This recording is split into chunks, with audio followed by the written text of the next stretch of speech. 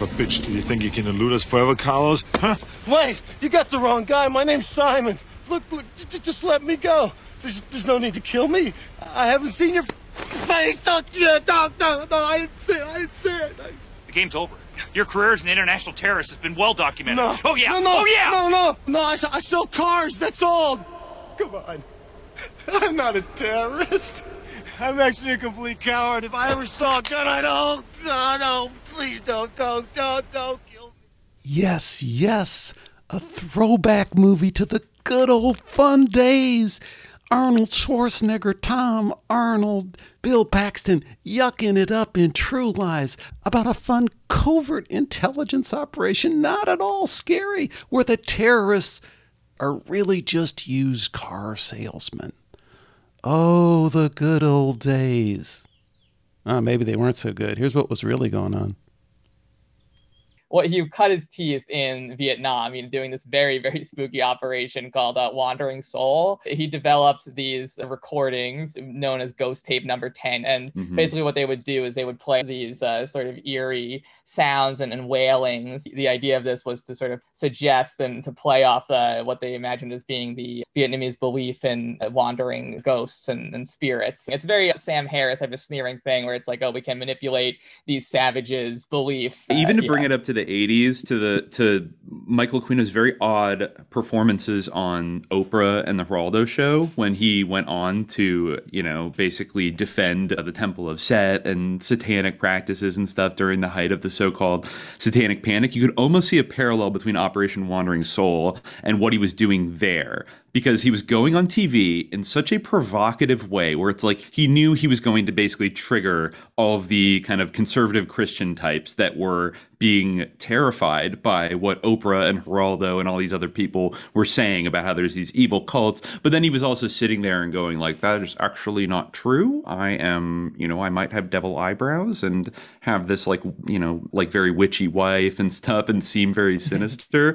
But, actually there's nothing to see here. It almost like it in the sense of the real goal of the recording of Wandering Soul was to get the Viet Cong soldiers to get angry and reveal their position and expose themselves. And it was all about eliciting a psychological reaction that was actually not exactly what the kind of ostensible goal of the PSYOP. So I got this interview coming up with the guys from Subliminal Jihad, which is a fantastic podcast that I discovered and I want you to check out as well. We cover so many topics in this interview, but one of the focus points is this guy, Michael Aquino, who is a Satanist, pedophile, probably murderer of children, almost for sure, and a guy who was legitimately embraced by our military and intelligence organizations. I mean, he was totally embedded. He was highly, highly regarded for his knowledge and insights for mind control and mind games. Here's an additional clip. And I think that, for instance, you mentioned the twerking on the devil. This is a huge flashpoint in our culture, a huge controversy over Lil Nas X's video. A common point that people made vis-a-vis the video was that, well, look at the ending. Lil Nas X, actually, he's using his sexuality to seduce the devil, but in the end, he kills the devil, and then he puts the devil's horns on himself. So really, he's killing Satan. So isn't that good? And it's like, well, if you think about what these people like Michael Aquino, for instance, what they really believe, like that actually matches up perfectly with their ideas about how their relationship with these entities work. They, of course, no one's ever going to sign on to like the Christian idea of a deal with the devil like that people will warn you about. No one would take that deal probably. It's because they think that they have a loophole. They always have a way out, and oftentimes it's because they can ascend themselves. They can become, the dark prince or, the god unto themselves. That's exactly what Satanism teaches, which is... there's a vulgar, more secularized version of that in the Church of Satan, and an even further, more secularized version of that in the Satanic Temple, where you have the idea that there, you can yourself, it's all about the aggrandizement of the self, the ascension of the self, the godhood of the becoming a god. Yeah, yes. Exactly. They think that they're not going to be accountable because they will, find a loophole that they will become set. As I've said before, I'm not into staring into the abyss, and I don't want to do it in this case. But I do feel like we do need to reach, as I keep saying in this interview, terra firma. We need to have some kind of ground that we stand on to at least look out and assess the playing field. Welcome to Skeptiko, where we explore controversial science and spirituality with leading researchers, thinkers, and their critics. I'm your host, Alex Karras, and today we welcome two very interesting guys, creators of a remarkable podcast called Subliminal Jihad. We have Dimitri and Khalid bin Yaqub here to join me. Now, I had to struggle through those names. Guys, was that okay? Yeah, that's adequate. You did adequate. it, yep. Yeah, you did it well. All right. Because like I said, from here on out, it's Dimitri and Khalid the whole way. Yeah, that sounds Works for me. Yeah. So, I kind of stumbled across your really, truly remarkable kind of off the radar, I think, for a lot of people, but let's hope not, show from the Opperman Report. And I was kind of blown away, and I came over to your excellent sound. It's on SoundCloud, and it's also on Apple Spotify. Podcasts. We're an Apple Podcast. And Patreon as well. Okay. Yeah.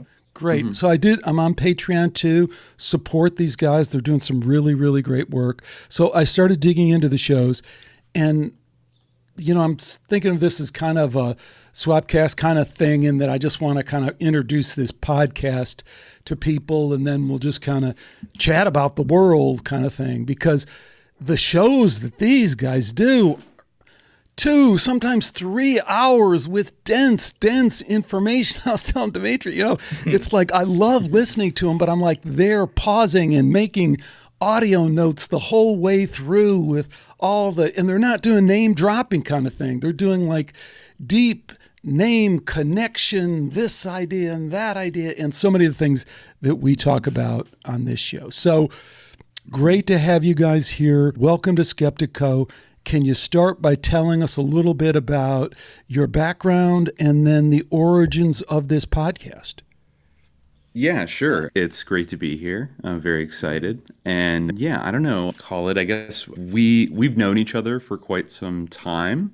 And we're old RIL friends, which isn't the case with all podcasts. But we are authentic RIL friends. And we've known each other for a while. And we've talked about doing this for a long time, because I think, as we mentioned on the show, we both did like a lot of writing, like creative writing, collaboratively together, like at various times. And, we would have long conversations, brainstorming ideas for things, projects like that. And we always felt that we would be good at the podcast. I mean, I feel like something that people often point out about our show is that I have like a very annoying voice, and Dimitri has like a very sonorous, like mellifluous, sort of beautiful one, which wasn't something that I thought of as being a dynamic of the podcast. But I just thought that since we talk like at such length, like all the time, it would just be a natural fit. And we always had an interest in, in the occult, Dimitri particularly in conspiracies and that type of thing. And I've always been interested in religion, spirituality, in particular, esoteric forms of that. So I felt like we had kind of an intersection of interests. And when we were kind of talking about what the podcast theme would be, that was naturally what we gravitated to. So that's kind of the short genesis of it. I don't know if you wanted to add anything to that, Dimitri. Well, Khalid, one second there, because I totally get that, and that's super interesting. What about, personally, you guys don't reveal a lot. You guys are really kind of off the radar a little bit. I mean, personally, about, how old are you? What is your background? What did you do before this? What do you do now? I mean, what are your, without revealing? We're millennials. I'm an academic. I'm in academia, and I work on like Islamic intellectual history is what my research is. And as for me, I live in Los Angeles. That's another thing about us. We're on both coasts. So yes, right. We used to live in the same place, but not for many years, which is kind of why the Skype and Zoom brainstorming sessions started to begin with. But I've been in LA for like about a decade, and I've worked kind of in and around the film business. And like Khalid said, I've done a decent amount of or a decent bit of screenwriting kind of in the periphery of Hollywood, and a lot of the scripts that I had worked on maybe over the last 5 or 6 years, a lot of them had a very heavy historical bent, or, you know, they were either biopics or historical things. So I ended up doing tons of research into certain topics that led me down these rabbit holes where I just kept digging further and further and further. And then kind of that's actually where I think kind of my interest in quote unquote conspiracy culture really took off. And then, yeah, I know I've worked as a video editor and a bunch of other things around, you know, LA and, you know, like the entertainment business. Nothing that you would like notice if I like shouted it out right now, but, you know, just a lot of things here and there. So yeah, that's like, we do have kind of like an arts background to some extent, which I think is like an interesting angle to take. You know, we talk a lot about Hollywood and cinema and, you know, that kind of are the art form, both in kind of more contemporary sense, because also like part of the reason I think, besides the pandemic, that finally really pushed us into starting the podcast was this feeling that Hollywood is less and less amenable, certainly to the types of projects I had been working on for 5 years. And, you know, in some cases, for example, they were critical, they had themes in it that were critical of the United States military. And I found out in a very subtle way, going to dozens and dozens of meetings and, you know, with the producers, executives and stuff. And a couple times people, you know, kind of told me under their breath, look, man, you know, anything that has the military, that has anything negative about the military in it, is not going to get funding from the military. You know, they give out free stuff if you write something about them, and but then they get script approval on it. And so if you write something that they don't approve of, then the budget of your project just skyrocketed, and therefore most producers are loath to even kind of get involved. And that's why you basically don't see any anti-war or empire critical content coming out of Hollywood, I think, probably since like the Iraq War days was the last little tiny bird. Instead, it's all about how brave the CIA is and stuff. So that's kind of maybe more my like personal motivation of being very frustrated in Hollywood and realizing that there is so many layers of subtle kind of massaging and certain doors allowed to be open, you know, certain doors open, other ones closed. It's kind of this very, you know, you could almost say subliminal system of gatekeeping and like in a kind of way that, you know, and I think both of us, you know, having done creative writing, like understand that, you know, there's ideological content. Let me interject something here, and either one of you guys can address it, but directly to you, Dimitri, because I was just thinking about this the other day. One of the things I appreciate about you guys say you're millennials. I'm a little bit older than that, but I appreciate that you're not afraid to go back and kind of dig through some recent history. So, you know, Michael Aquino is one of the first shows that kind of caught my attention, the kind of high satanic priest and chaplain in the United States Army, a proven pedophile and proven Satanist and all this, but he's circa 1960, you know, and before, as you guys trace, and you guys do an awesome job of tracing that whole history. But my point is that to a certain extent, what your show does by its willingness to go back, you know, even like you did the thing on Jeffrey Epstein, it's like, okay, start cranking it back, and now boom, the connections start leading us further and further back. Don't you get kind of a more of a business as usual sense about that, Dimitri? You know, when you talk about Hollywood in the last 10 years and what's going on, fuck, man, that's business as freaking, you know, normal. Oh, 100%, 100%. And I think the more that I've had to revise even my own history, and even under some of our most recent episodes, I've discovered new things that throw even, the further back history of Hollywood in quite a different light that, you know, I realized that, that's been a gradual process of discoveries that Hollywood's always been Hollywood Babylon. You know what I mean? From like the very beginning, it's always been a dirty business. And I think it's just sort of like there are new things manifesting. I think the only thing that's kind of really new in the last 10 years in particular is the hybridization, or some would say, you know, takeover of Hollywood by Silicon Valley and the tech companies. And now that is like, they are actually within a span of about 5 to 7 years, they've become kind of the undisputed hegemons of the entire like movie business. And, but even that goes back so much further to say that, they just started kind of interacting with one another in the 2010s. They do, I mean, these are the two biggest industries in California. It makes sense that they would have overlap going further back. And also just with the Satanism thing, I mean, we've talked a lot about the 60s, and that's another big like ontological breakthrough that I think, I had over the last few years, is that the 60s were not exactly what we were commonly told they were. Whether you kind of agree with the 60s or you think that they were stupid because America rules or hippies were bad or something like that, like both of those narratives are kind of wrong, and that there was so much more going on in terms of like social manipulation that and cultural manipulation that is so baked into our culture now that it's like that's maybe that kind of fuels us, I think, on our deepest dives, is we have to unpack all of this like faulty ontology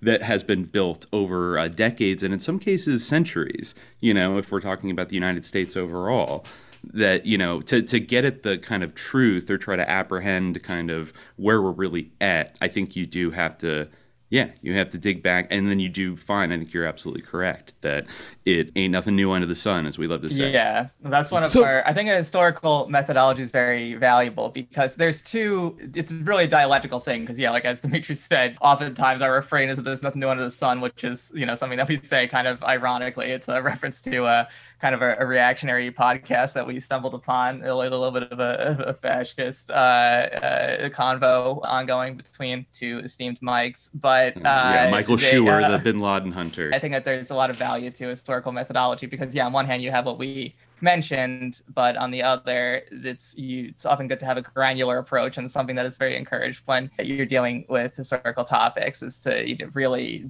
hone in on the fine differences, the fine distinctions between different things. And you can see, I think, that there are changes, and I think that we try to stress a dialectic between these overarching trends. I want to talk about these broad trends and these things that happen in the longue durée versus things that do transform in the microcosm. And I think that that's part of a historical approach, is to show the changes and to show the way these things evolve and develop. And a lot of times, there are continuities, but there are also breaks. Like I think that the cultural history, especially the history of art, which you mentioned, is very interesting because, at a surface level, a lot of time people get into the sort of hidden world, they want to deal with hidden knowledge, like occult subjects. It's something that is a perennial topic in conspiracy culture and conspiracy discourse, which is something that we definitely touch on a lot in our podcast. And something that came to this fore, I think, is a good example during the sort of Pizzagate discourse, sort of at the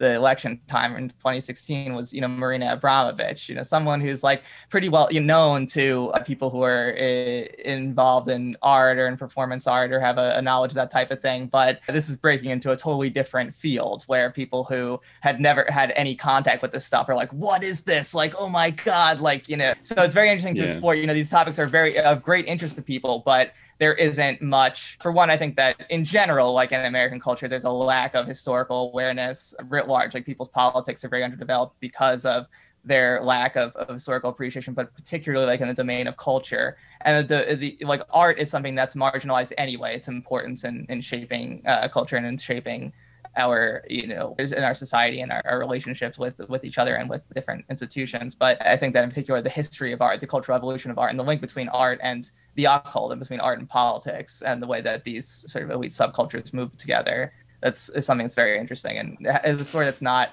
really well appreciated, like within those discursive fields, I think. Mm-hmm. See, I don't know. And that's where I guess when I shot you this email and I said, I want to get to terra firma because, and I just did a book, Why Evil Matters. And the kind of premise of the book was that we've been intentionally kind of given the bait and switch, not really, but with evil. But we have a materialistic science that says evil doesn't exist. You're a biological robot in a meaningless universe. It's a social construct and nothing more. Don't worry about it. Wet CPU. Sloppy disk. Yeah, we say these like, these are some things.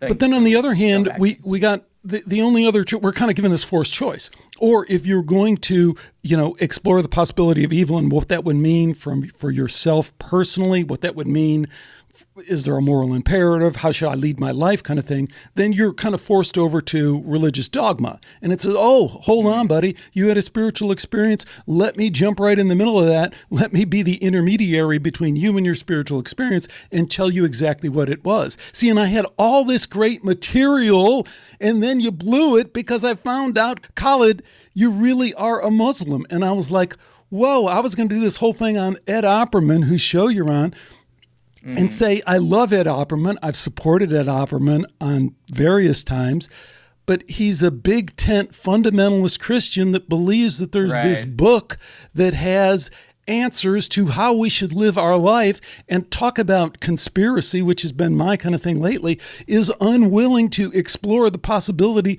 that that really the authors of the book were part of a social engineering project and using the well-worn play of throughout history, but that the Romans really perfected, which is like, sure, rocks and arrows are great, but if I can control you by controlling and re-scripting your religion, all the better. So I don't know to me, that kind of trumps the art history thing of getting to the fundamental reality of what we're talking about with something like evil or satanic or whatever these players are doing. Questions are very interesting. I mean, I think that the best art does deal with those topics, and there is a philosophical dimension to what art engages with. I mean, even I think that Marina Abramovich, her work really does deal with those questions, and it has the symbology of it that's so powerful to people is because performance art does have a ritual dimension to it, which touches on these religious ideas. That's it's the intersection that creates the interest. So I think that, yeah, absolutely, you're right. And we do often deal with these ideas on the show. I mean, our show is very heavily inspired by these questions around religious ontology and these core concepts. But yeah, I think that, well, for one, Muslims certainly don't necessarily disagree with what you said about Christianity. It's a pretty common notion, but of course, there's. But wait a minute, hold on, full stop. If we're going to go there, I mean, you guys are still looking at the book and saying the book has all the rules, whether it's the Old Testament or whether it's the Quran. You're still saying, hey, it comes through this book, and to let's just be real. For most people, you just go, for real. Really, Khalid? You believe there's this book? There's this magic book? I don't think that's true for most people. I think that most people do believe something like that about a book, and we don't believe that it's magic. We believe that it's a prophetic revelation from Allah. But the fact is that there's always interpretations of the book. The interpretation of the book is something that happens in between the text itself. There's something. And this is something that, Islamic philosophers and Islamic thinkers always acknowledge, that something happens in between in the act of reading. The Quran first existed verbally. This is something that, Quran, Iqra, it's reading, and it's also recitation. It's something that when you recite the Quran, it's an act that it takes place with your entire body. And, it's a bit of a digression, but there's always an interpretive practice that happens. And that's why within Islam, there's so many different interpretations of the Quran. If you go through history, you even have esoteric sects that interpret the Quran in completely different ways. People who read the words, a lot of the Quran isn't cut and dry. Some of it is. And the Quran itself says that some verses are straightforward and others are majaz. They're allegorical. They're open to different sort of interpretations, but it doesn't specify which are which. So there's great sort of a debate about this. The divinity of the Quran doesn't really minimize what you're talking about, I think, or what you're getting at, the fact that there is a dimension of human interpretation. It's about the interaction with the book. No book exists without the reader. It only exists insofar as we read it and engage with it and interpret it. So the book can't just program us. It's not like it's a software that we insert into ourselves. Maybe some Muslims would like it if that were the case, but that's not really just how these religions unfold historically. For instance, Ed Opperman being a born-again Christian, his interpretation of the Bible or even the role of the Bible is going to be different than from like a Catholic or something like that. So it just doesn't hold up to this kind of scrutiny. And this isn't where I was planning on going with this show, but I've now stacked up about 10 shows on. I just got super interested in the origins of Christianity, because it really, the further you dig in, it has all the fingerprints of a psyop. And the real giveaway is Josephus, right? Josephus, who is the quote-unquote Roman historian. He's not really a historian. He's a propaganda agent for the Romans. But you can't get past Josephus and then just jump right into the Quran and say, oh, we can, it all flows together. If Josephus is a propaganda agent who is trying to co-opt Judaism in favor of the Roman Empire first is what he does. And I can show you exactly the passage in War of the Jews where he says, hey, you Jews, you got it wrong. You know, you've been looking for the Messiah born on our soil. What you really should have been looking at is Vespasian, the emperor, you know, Titus's father. Yes, right. He's really... So the point is, not getting off into that whole thing, which my audience has heard 50 times now, it's getting tired of. You got to process that in this whole thing. You can't say, oh, well, then there's Catholics and there's Protestants and they do it this way and the Mormons have taken... No, if the thing fails at that level, at first century Rome, psyoping religion that then spawns all those religions, Islam and Judaism and Christianity in all its forms, you got to get back. And if it doesn't hold, it doesn't hold. You can't just gloss over it with, you know, convenient, well, it's allegorical and, you know, the interpretation of it is... I believe that people can have a genuine spiritual experience because the science kind of is overwhelming. For example, the near-death experience science, you can't get past it. It blows neurology, our model of neurology, out of the water. And every culture throughout time has said there is such a thing as this spiritual experience. But I just don't think the book thing really holds up.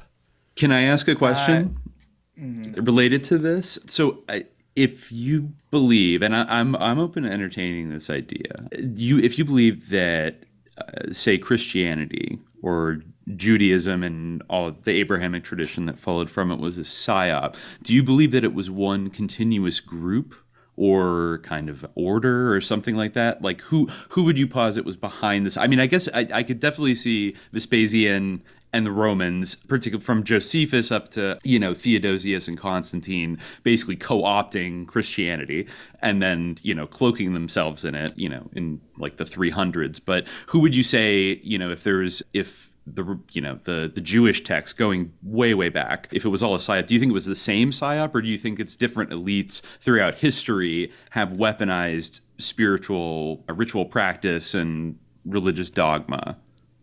I don't know, but I think it's a fantastic question. I would definitely assume that it's the latter. Because if you really look at the possibility and you explore it, and I'm like in conversation, email, and interview conversation with leading, you know, biblical and religious scholars who most of them are telling me I'm full of shit, but some of them are saying, yeah, come on, that's really the only way to kind of process that. But if you do process it, what you wind up with is Josephus's first attempt at this is to kind of co-opt Judaism, right? Because that's when he says Vespasian is the emperor. Well, that has nothing to do with Christianity. It's actually written after supposedly the historical Jesus lived, but it's really an attempt just to kind of quell. So to see it as this kind of continuous psyop that's played over hundreds of years, I think is silly.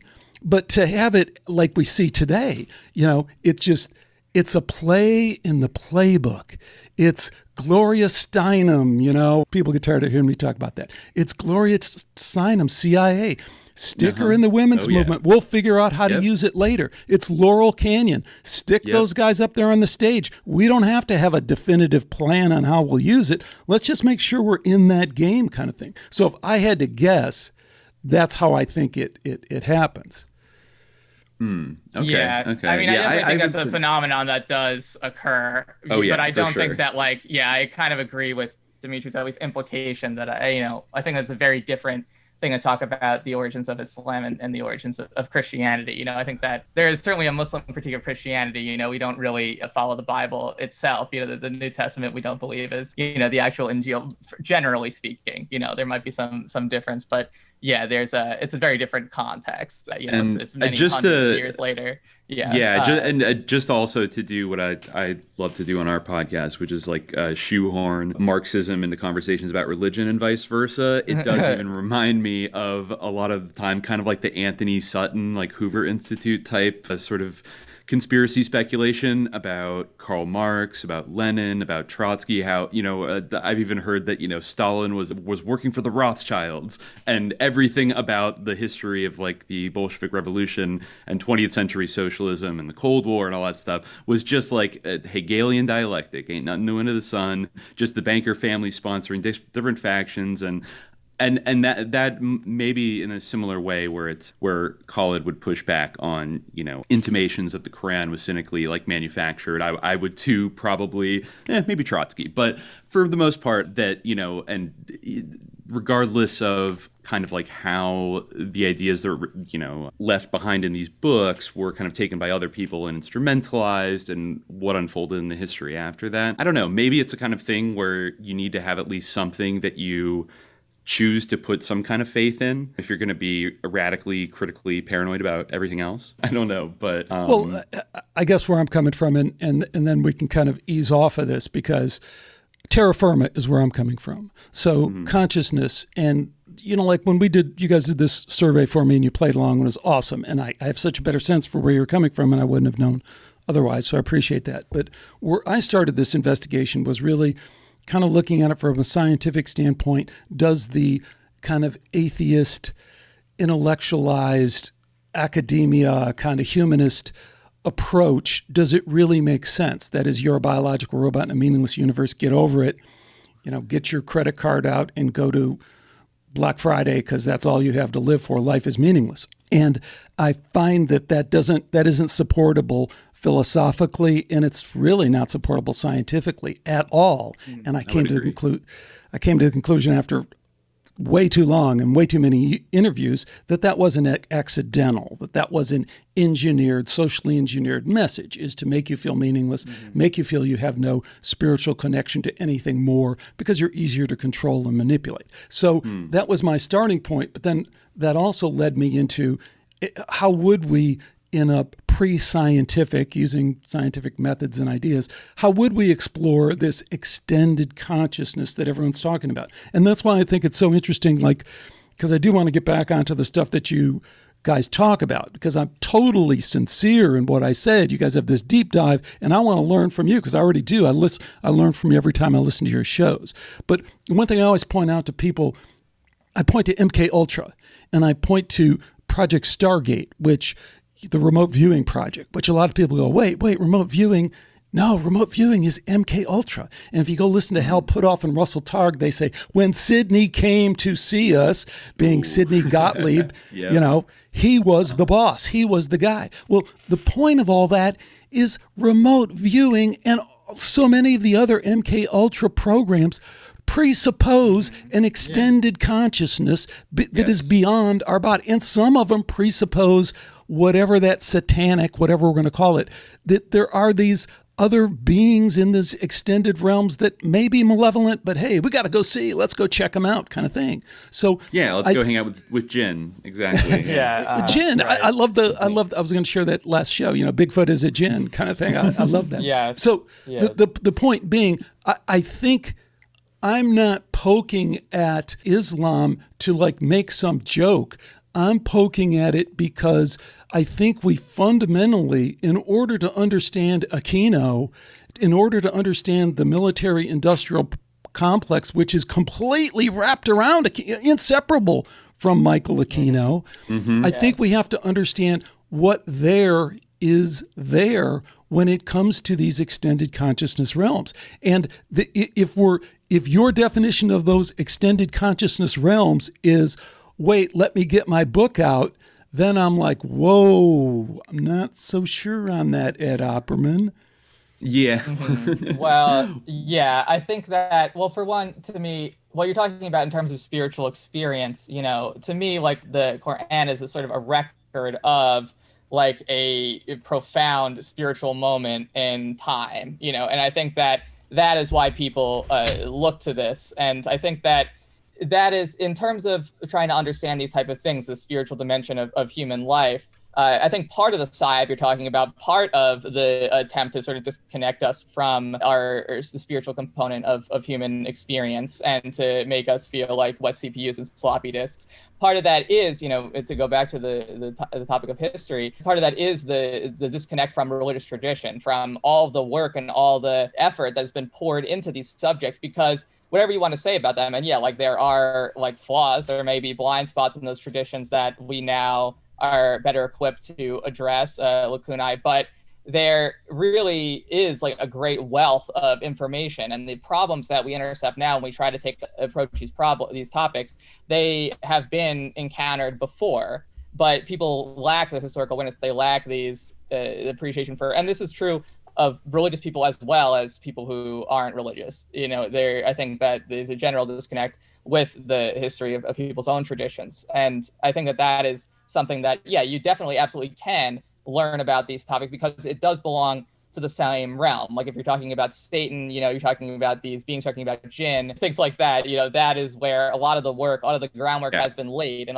there's a great continuity between, and people like Aquino, they go back to those ideas. Aquino might go back to the Nazis or whatever, and the Nazis are going to, runic paradigms as processed by theosophy or whatever, or some racist, esoteric, idea of the Vedas. Yeah, exactly. But these occult traditions are obviously dealing with their remixes or engagements with, and oftentimes they're imagined as being some kind of old, long-standing, subversive underground movement within these religious traditions. They're to deal with the intellectual history of religions like Christianity or Islam or whatever the other large religions. That is part of a study of these things, because they do use the same terms. If Aquino's summoning demons, it's the same thing as John Dee summoning demons. These things have a relationship. Right, but Khalid, I guess what I'm proposing is that it's all a head fake. It's all unnecessary, because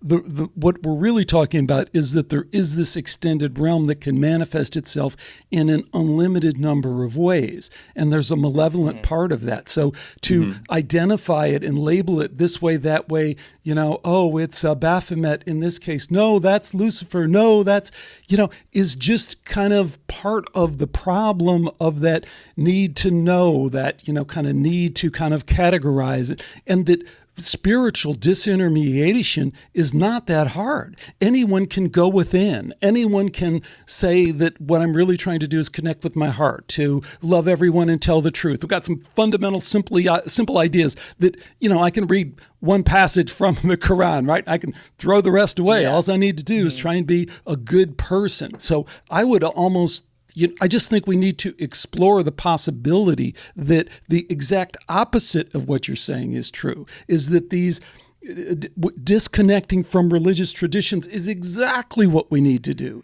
and connecting directly with the spirituality, if it exists, is within us. And that's why I say, you want to go study the Quran? Screw it. I'll give you a better place. It's NDERF.org.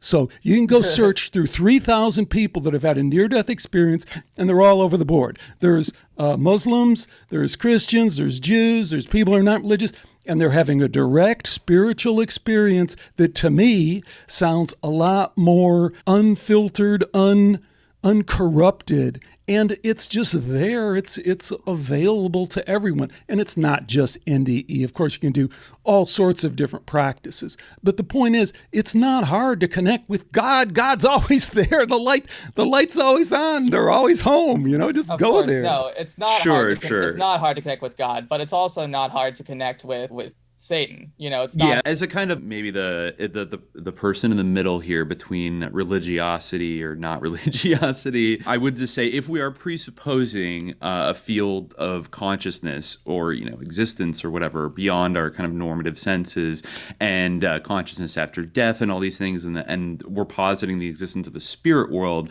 then I think actually it's not. I don't think it's too outlandish to lay down maybe some, and maybe this is kind of a very just basic practical utility that organized religious traditions serve, is to kind of give you a little bit of some guide rails if you're going to delve into that world, because if you're doing it completely, it's just like, you know, we've done episodes about Ouija boards and seances and teenagers trying to summon the devil, you know, when they're teenagers. It's not necessary. Don't try and summon the devil. Just okay, go to the light. love everyone, and you know it really isn't that complicated. And religion has orchestrated this idea that again it's intermediary, that I need to be the intermediary. Don't you dare, you know, don't go out without your mask on. Don't you go. It's kind of a version of that. It's like, of course you need us to guide you through that realm. No, it's all the evidence, and I'm stretching the word a little bit. But again, if you look at the science of near-death experience, and I've just interviewed two of the OG researchers, respected, University of Virginia, Dr. Bruce Grayson, and then just Eben Alexander just earlier in the week. I mean, that's just solid science. The best, one of the top resuscitation experts in the world, you know, all of them line up and say, hey, these people are dead. The experiences that they're having post-death are unexplainable inside of our neurological model.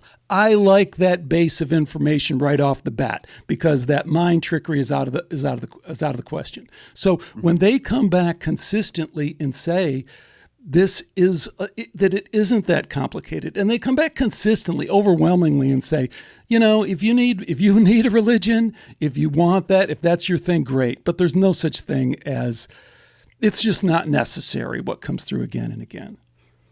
I feel that for one, I think there's always some mediation in terms of experience. I think that the reason why we have these traditional accruals of knowledge, and why there even is a practice of spiritual techniques or technologies of the self, things like prayer, things like meditation, like why there are traditions of these things, and why there are occult practices as well, is because people have attempted to do these things. And of course, you know, what you're saying really is also like a well-tested and old idea. You know, from time immemorial, people have been like, all this, you know, all the right. systemization has accrued. We always need to like break away and, you know, go back to, I mean, this is, for instance, in Islam, you know, this is an idea as well. You know, there's the idea of getting away from the exoteric, or even there's an elitist component where they're like, you know, the exoteric is for people who can't quite get it, but, you know, we're at a different level of the Sharia, you know, we're above all these things, but, you know, our brotherhood for whatever reason, or this, you know, association.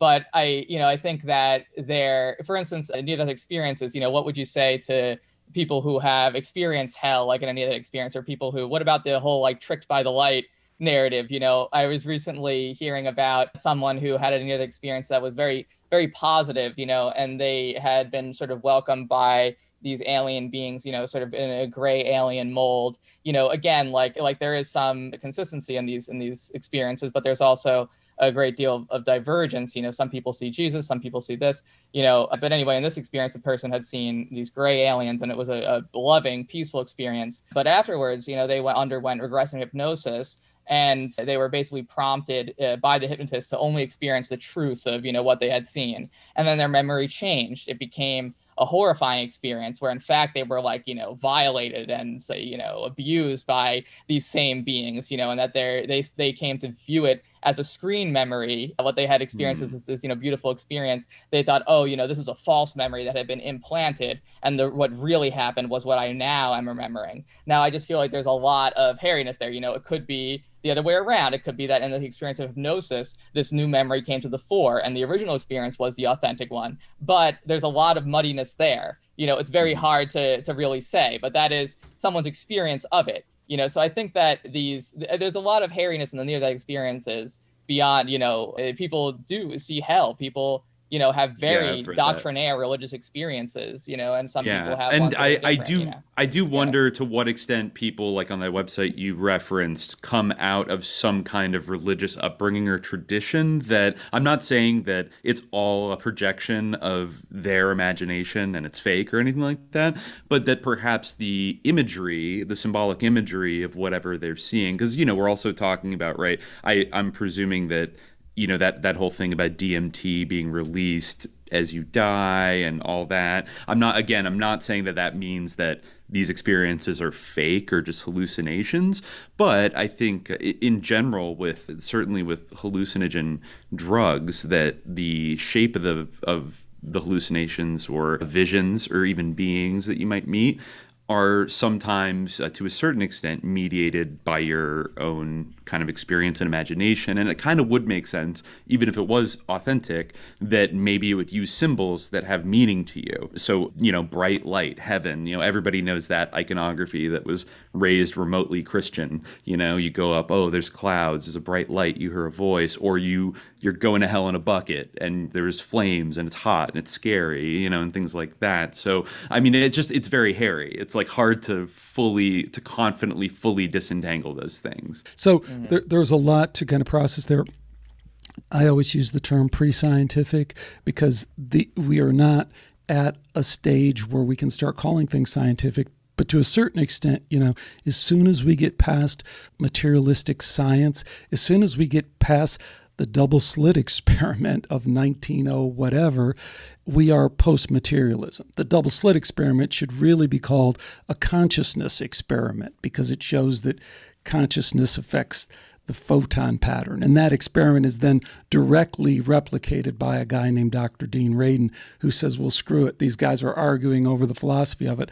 I'll set it up modern day in the last few years with a photon beam and a person that I'm going to put in there, a meditator, and say, okay, affect the photon beam. And he, gets a 6 sigma result that kind of once and for all clears up any confusion about whether or not the observer effect is real. I digress there to say that the consciousness part is really where we start. And we have to realize that once you get into that, then materialistic science, even though science, we all agree, science is a method, not a position statement.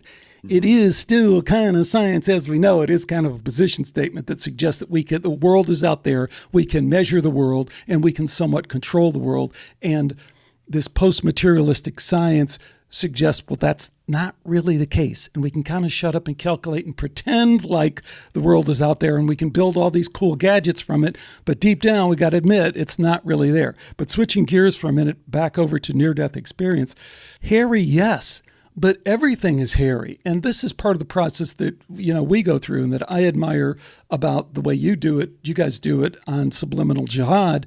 And it's what I try and do too. But it's like the DMT thing. Great. DMT is what people are experiencing, the near-death experience. Great. Trace that down. Sam Harris is, I think the guy who said it, Sam Harris is full of shit. He just is. Oh, yeah, I agree. It's been studied. It's been studied so often and so thoroughly by near-death experience researchers. These are PhD level people. These are people who publish in peer-reviewed journals like The Lancet, one of the most highly respected medical journal in the world. And they've looked for DMT in the blood samples. They've looked for other chemicals.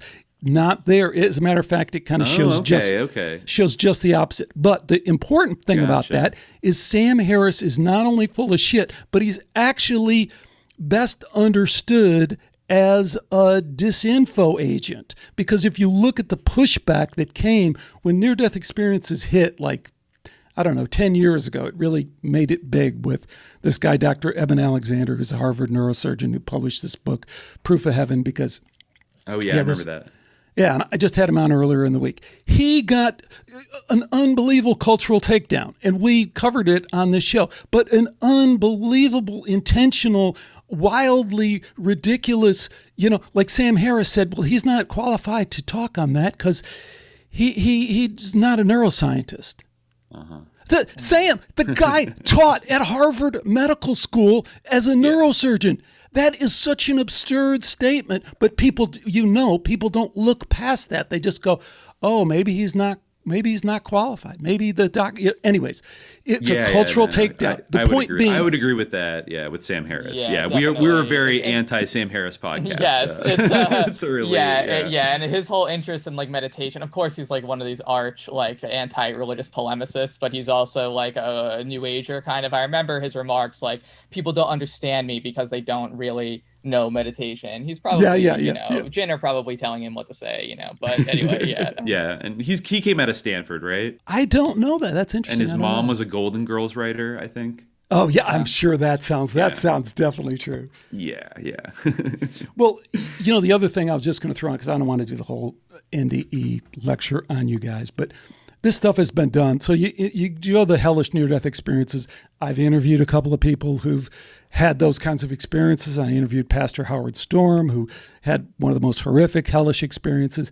Definitely out there, underreported. You know, people don't want to say they went to hell. You know, people then immediately look at him and go, "Yeah, what did you do to go to hell?" But it's there. It has to be understood in this pre-scientific. How can we get their way? But the other thing, I'd throw this out at you guys, and then I'll leave it go. It's another super interesting guy is Dr. Gregory Shushan, and what he did is a cross-culture, cross-time analysis of near-death experience.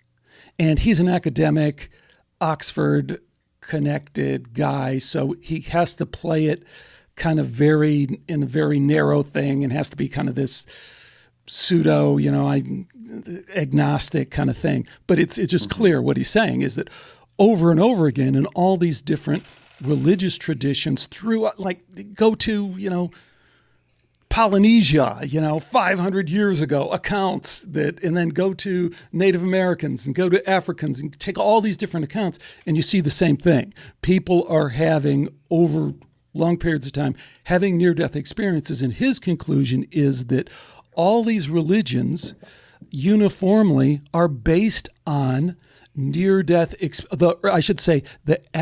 their description of the afterlife of all these religions across all these cultures are based on near-death experiences. And he even points out many cases where they had a certain set of beliefs about the afterlife, and then someone within their community had a near-death experience. They go, "Oh man, that's it. That sounds like that's definitely it. We believe you." And their beliefs changed based on that. So there's a lot there, and I'm not saying that's terra firma, but I'm saying we're never going to understand Michael Aquino unless we're willing to take a couple of steps in that direction, So I agree. Yeah, absolutely. Yeah, you have to presuppose something out there, kind of beyond, on the other side, whatever you want to call it, to be able to wrap your head, I think, around somebody like Aquino or these type of mystery cults or whatnot. Yes, and just because I follow one religious tradition doesn't mean that I believe that there's no knowledge of God like in other cultures. I think that there really is something. Yeah, again, I believe that there's an ontological reality to this stuff, and so that people are describing similar things, the God that is, Ahura Mazda or whatever, the, high God of Zoroastrianism, like that is a way of talking about Allah. It's the same thing, like in Hinduism, like all these avatars and all this proliferation of things,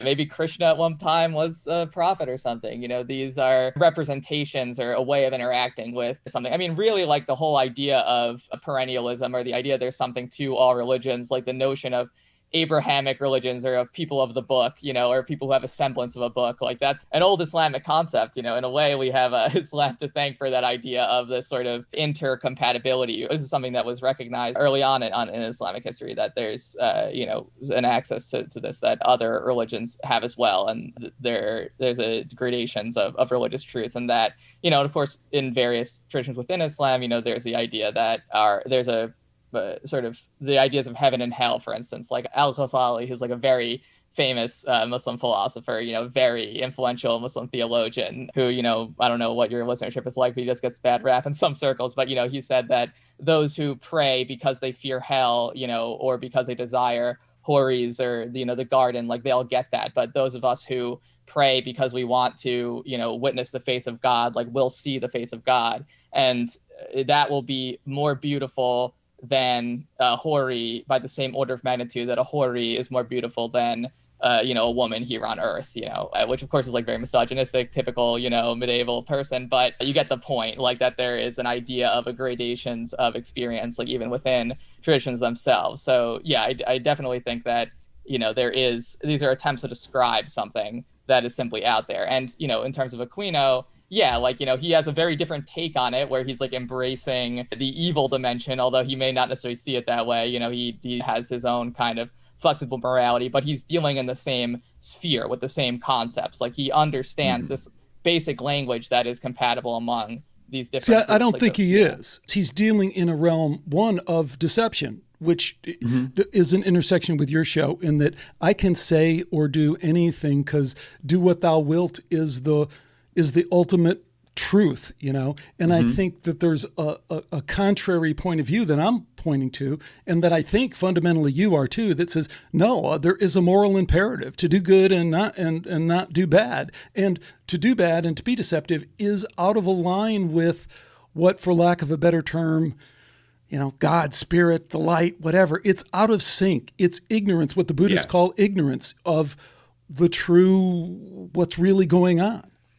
Yes. Yeah, no, I agree. I agree with that. Yeah, I think that what I mean to say is that he's using the same terms. He's acting within the same basic language, like invoking Satan and aligning himself with that.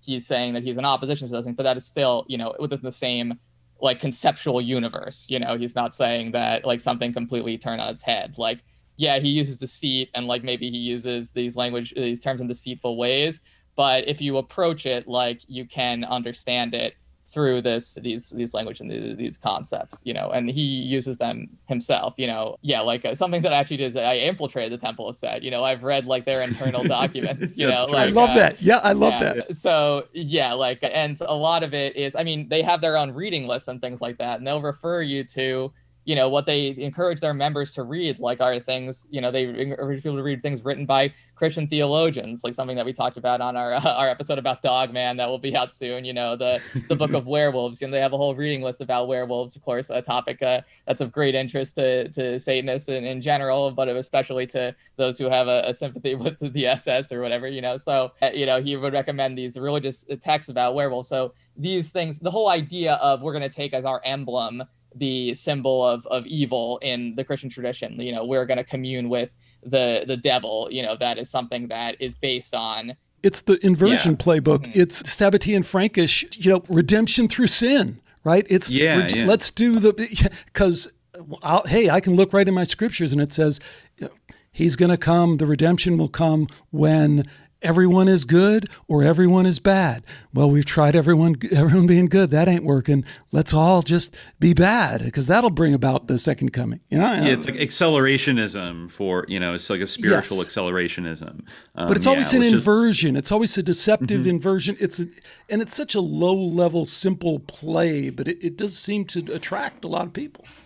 It does, and I see it seeping into the groundwater of our culture increasingly, which does alarm me. And you know, I was raised Catholic, but I would say my sort of relationship with it is like ambivalent and ambiguous or whatever. But I would say I'm like theistic. So let's say I'm not an atheist, but I noticed that, and it's interesting you brought up Sam Harris because he embodied this kind of, you know, we make fun of it a lot on the podcast. People like Bill Maher and Sam Harris, you know, talking about people being religious and how, you know, flying spaghetti monsters. But it was all based in this kind of scientific kind of thinking that was very just basically denying the spiritual universe that we've been discussing. And it just doesn't exist. That's ridiculous. Shut up. You're dumb. You're superstitious. But now I think as that has I feel like that's petering out a little bit in the culture, that kind of scientific atheism, or it's been having a rough ride because things are so insane and so chaotic and there's so much madness going on. And maybe people are in some way a little more drawn to some kind of spiritual explanation. But now you're seeing things where like the amount of satanic imagery in like pop culture, we talk about it a lot in like music videos, like demonic MK Ultra satanic type imagery, you know, or like twerking on Satan literally is now being held up as like this really cool, just like even just kind of a bland, like progressive cool thing. But it's not very different in my mind from something like the Satanic Temple or the Church of Satan embracing the sigil of Baphomet, which is the like quintessential embodiment, you know, symbol of evil in the Christian tradition, which is the kind of the dominant majority tradition in, you know, Western society. So there's a sense of, you know what you're doing, you know what that represents, and regardless of whether or not, even if you accept a totally atheistic view of the world, that still represents something that is most people would commonly agree represents evil values. the person who is the opposite of Jesus Christ, who again, it's like, even if you just think it's a fairy tale, Jesus exemplified a lot of virtues that like the majority of humanity would think are positive virtues to model, whereas Satan is all about deception, lies, power, greed, everything else. And this is in America on top of that, a place where we already have a bit of a spiritual problem with greed, power, genocide, imperialism, etc., and business, and just getting more, down to, it's like a root of our kind of capitalistic Protestant work ethic spirituality. So, throwing Satan into the mix to turbo boost our consumerist, hyper materialist kind of empty secular culture seems, it's like I stop and take notice when that happens. And I think it's a play, it's a play, and I think it has an impact. Even if people, what you hear nowadays is like, well, the Satanic Temple just says that, they're just atheists. They're just doing it to rile up the Christians. But, I just kind of fundamentally don't accept that as like an explanation. I mean, sure, maybe if that's what you think it is, but you're still you're weaponizing a symbol that most people believe represents evil. It's like same thing with like flying a swastika or an SS banner. Just say, oh, I just think it looks cool. It doesn't really mean I'm a Nazi, Right, or I'm doing it ironically, and I think that this part of the whole, the old cliche about like the greatest trick the devil ever played is in some ways true. It speaks to, I think, the larger point of like the illiteracy about symbols and the, illiteracy about different understandings of these figures of religious ideas and also of history. And I think that, for instance, you mentioned the twerking on the devil, this is a huge flashpoint in our culture, a huge controversy over Lil Nas X's video with the devil in it. And, this is a huge thing where people were upset at the suggestion of giving Satan a lap dance and things like that. And, other people were saying like, how, can you be upset? This is all symbology. This is all metaphor. And a common point that people made vis-a-vis the video was that, well, look at the ending, Lil Nas X, actually, he's using his sexuality to seduce the devil, but in the end, he kills the devil, and then he puts the devil's horns on himself. So really, he's killing Satan. So isn't that good? And it's like, well, if you think about what these people like Michael Aquino, for instance, what they really believe, like that actually matches up perfectly with their ideas about how their relationship with these entities work.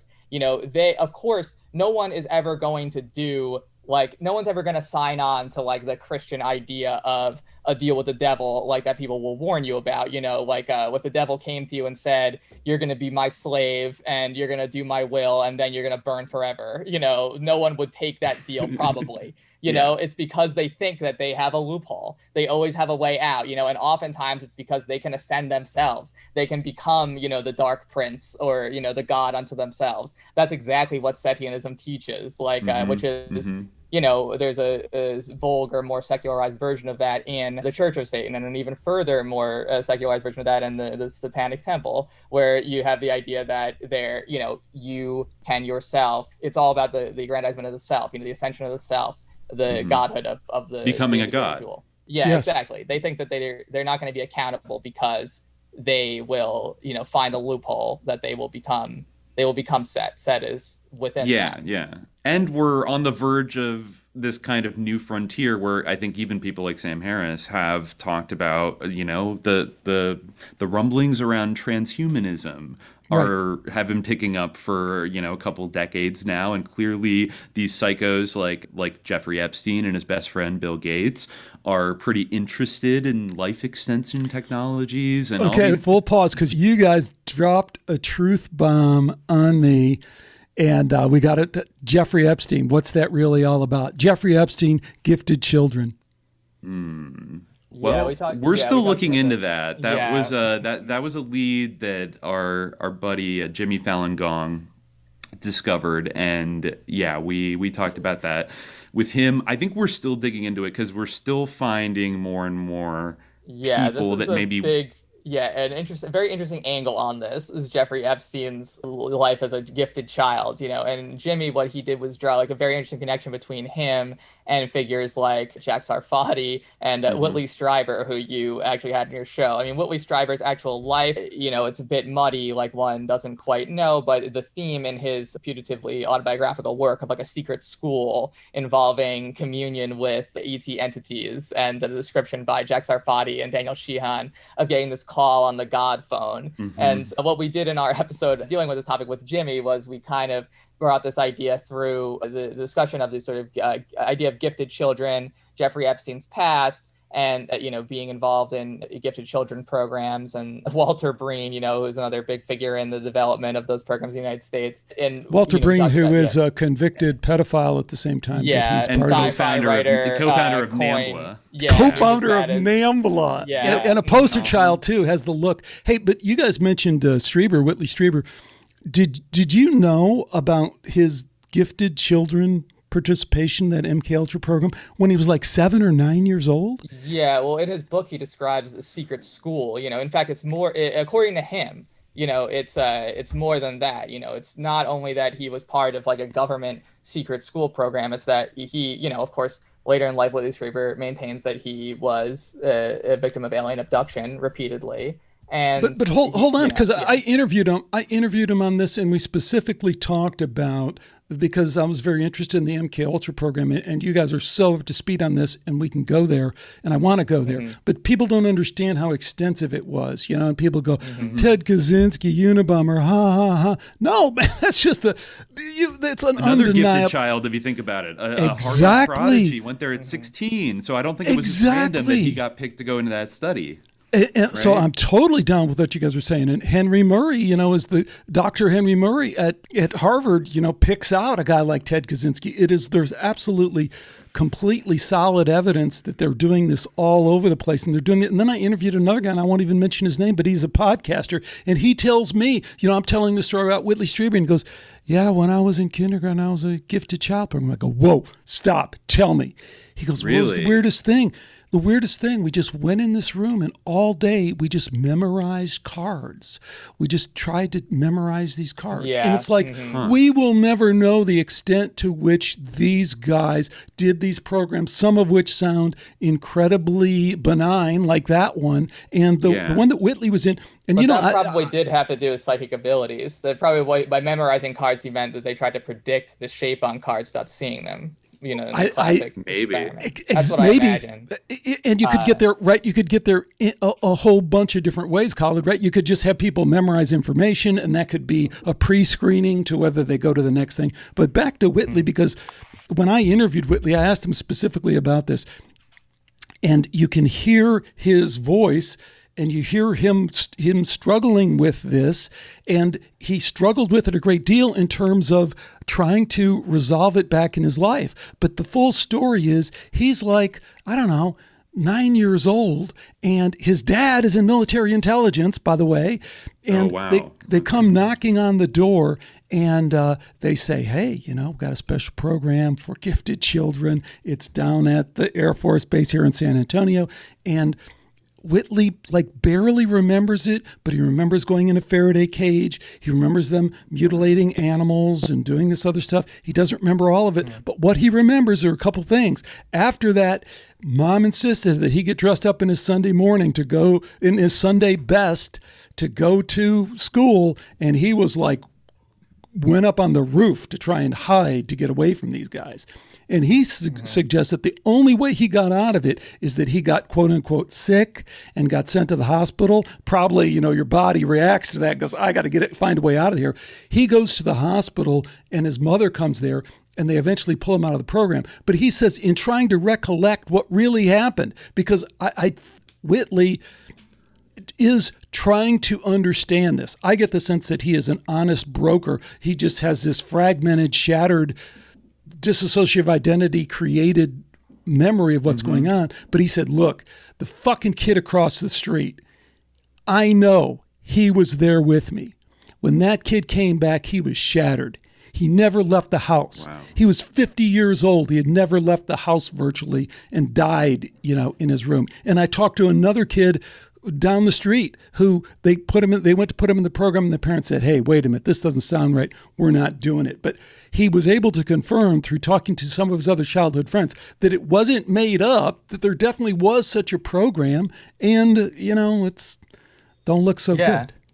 Yeah, it's I a mean, really kind of, I think it's almost kind of a conceptual breakthrough across the board with a lot of conspiracy topics that we've covered. This idea of, like, I just never really thought about the gifted children program, even though we had talked all about, the rumored Project Monarch and, the Fritz Springmeier stuff about, you got to do these terrible things to, like, small children before they're 6 to induce, dissociative identity disorder. We talked about hypnotism and George Estabrooks talking about the importance, and Milton Erickson talking about the importance of how you can hypnotically induce multiple personalities. But then the gifted child thing was like, oh my God. And then when I started thinking back on it, we had already done some digging into other characters that actually do have this, it's not just Sarfati and Epstein, we're still, nailing it down, but Michael Aquino, for example. I don't know if he specifically was a gifted child, but his mother was. His mother was an incredibly Tell that story, guys. Yeah. Mm-hmm. Tell that story about his mother and about his grandfather and about his whole family, because it's another one of these. It does the total flip, and you're like,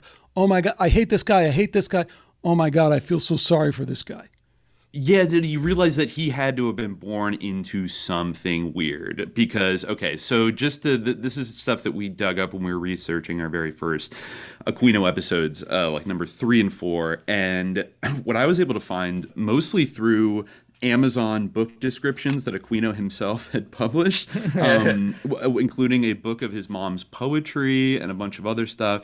Pegasus and Pin Feathers. Yeah, Pegasus and Pin Feathers. I discovered that, his mother, Betty, who went by Betty Ford Aquino, was kind of a girl from a well-off San Francisco family. And I grew up in the San Francisco Bay Area, so all this like hits close. Like I'm fascinated by, I never understood kind of this world of like old San Francisco, like robber baron society and stuff. But I realized, and I never thought that Aquino would be kind of grow up in the center of it. But basically, his mother was born in San Francisco, like the beginning of the century, and she was identified at a young age as being an extremely gifted child prodigy. And so her parents sent her to Stanford University as part of an experimental gifted child, kind of both a study and a program.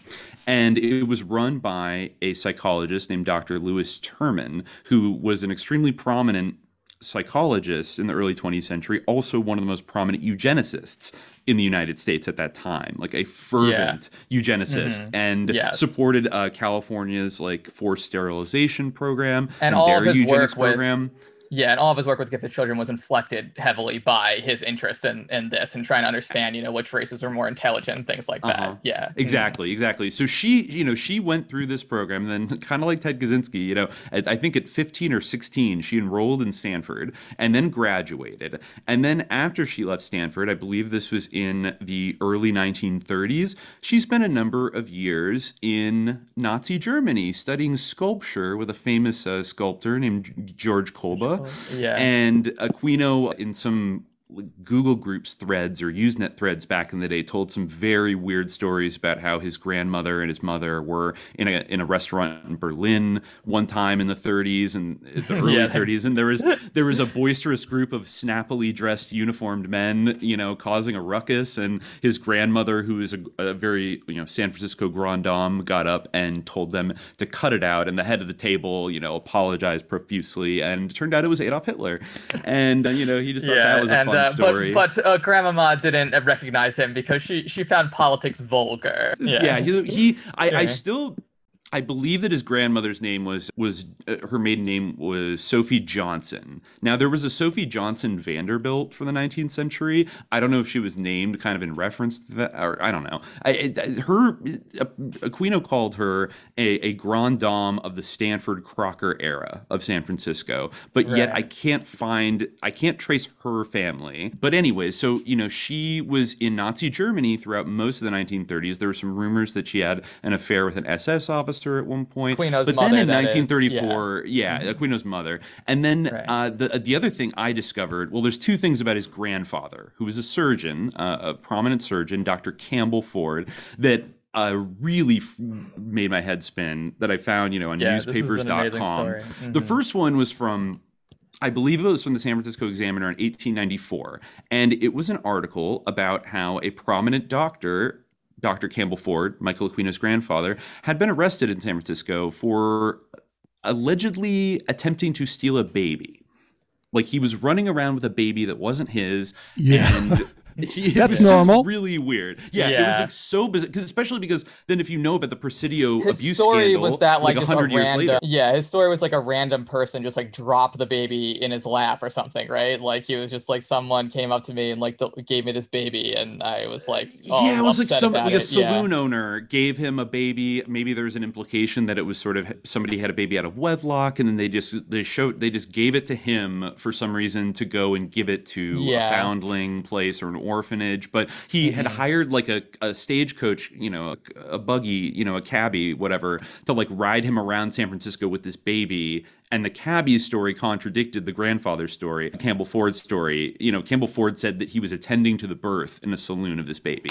And then like they gave him the baby and he went and tried to find it a home. But the cabbie said that he just hired him. They pulled up to his saloon. Somebody walked out and just handed him a baby. And then he's like, go around town, and started going to different places around town. Apparently I don't know, it's like he was trying to sell it or something. It was very bizarre. And that was like on the front page of the San Francisco Examiner in 1894. And then the other big thing about Campbell Ford, who was, I think, in 3 different Freemasonic lodges, by the way, including a Knights Templar Commandery, the Mount Moriah Lodge, number 44. He died in 1934 by slitting his own throat with a straight razor.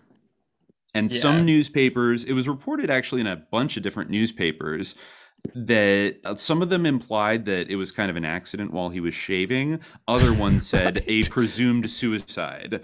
And then other ones noted ironically that Dr. Ford was somewhat famous in the medical community for inventing a type of suture, known as the Ford stitch. So there's almost, I think as Khalid pointed out in that episode, there's like a weird, like satanic irony of the doctor who invented this famous stitch ends up slicing his own throat open. And by the way, in the big spooky house on Leavenworth Street in San Francisco that Michael Aquino would end up living in the 1980s, like that he both grew up in and ended up inheriting until he died in 2019. And also that is the house where the children who accused him in the Presidio said they were taken to, which had all these weird rooms. That's where that's where the police raided his home, was that exact same home where his grandfather slit his own throat in 1934. So, yeah, I mean, and Dimitri, just to add, maybe you want to add to that. I mean, we have to say, alleged and this and that, but anyone who just does a kind of cursory examination of the evidence against him for pedophilia and his wife of being part of it, it's so overwhelming. And I mean, it's overwhelming evidence. I mean, he did all that stuff.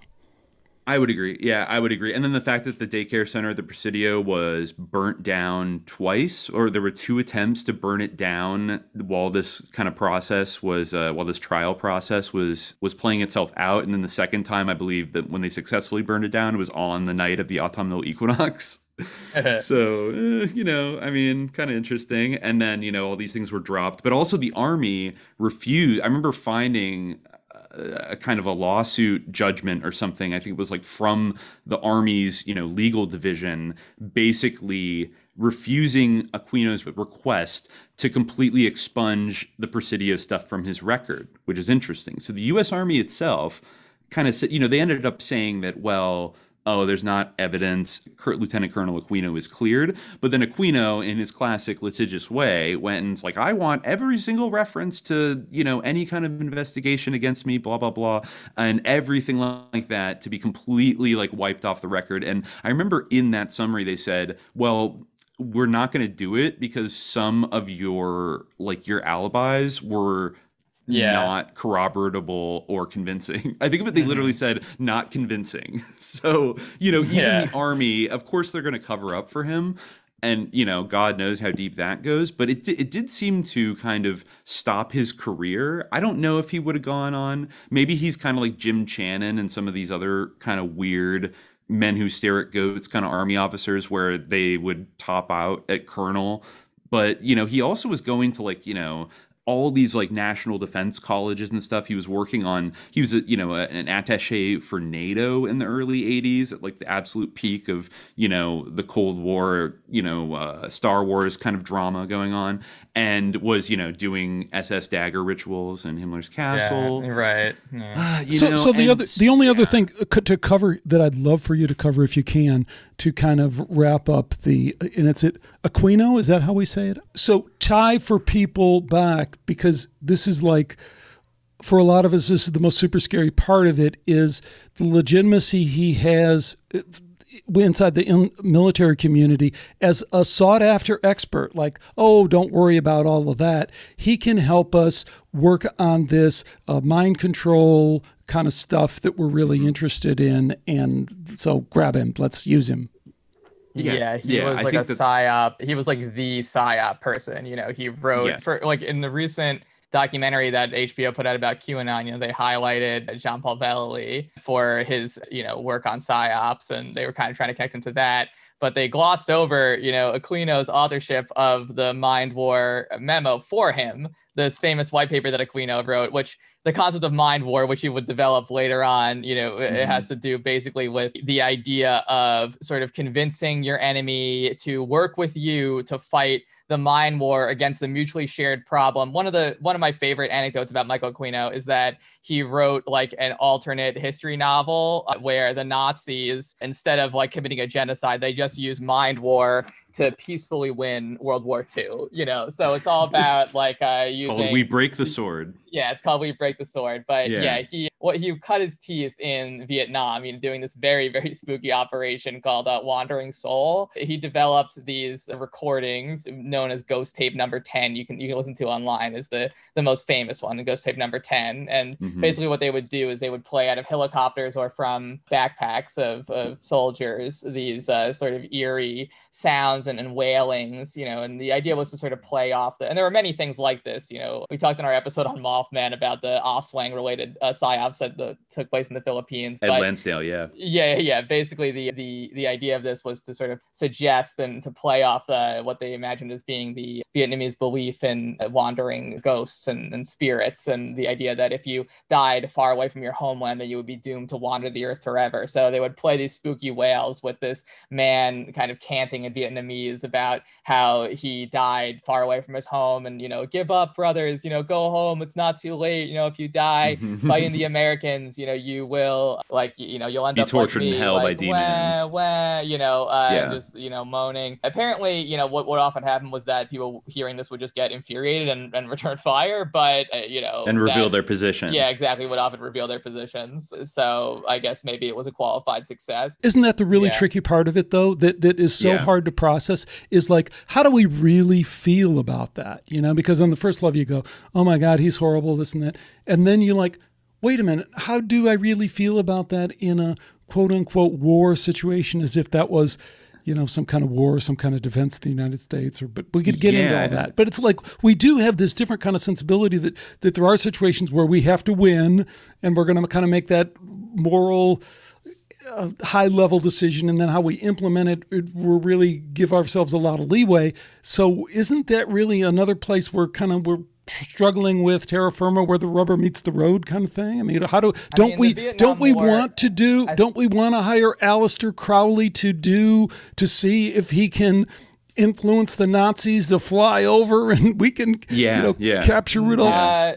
No, I mean, they did do that, right? Didn't he feed him bad astrological readings or something like that? Like, didn't he feed Hitler's astrologer bad readings or something like that during World War II? A rumor, but I mean, they're like, maybe, you know, there's all these myths of like occult circles operating like within the intelligence world in World War II, but I mean, the Vietnam War, I think Dimitri and I would agree, was not like a moral war to begin with on the part of the United States. So, like, and I also feel that this is all part of a larger complex, which is very cynical and often, you know, again, like just infuriating and insulting to the people who are targeted by it, which is to sort of, it has that same sort of sneering. It's very Sam Harris type of sneering thing where it's like, oh, we can manipulate these savages' beliefs. We can, invade their psyches and use their views against them in this way. Yeah, and I mean, ultimately, it goes hand in hand with the violence of the war. Even to bring it up to the 80s, to Michael Aquino's very odd performances on Oprah and the Geraldo show, when he went on to,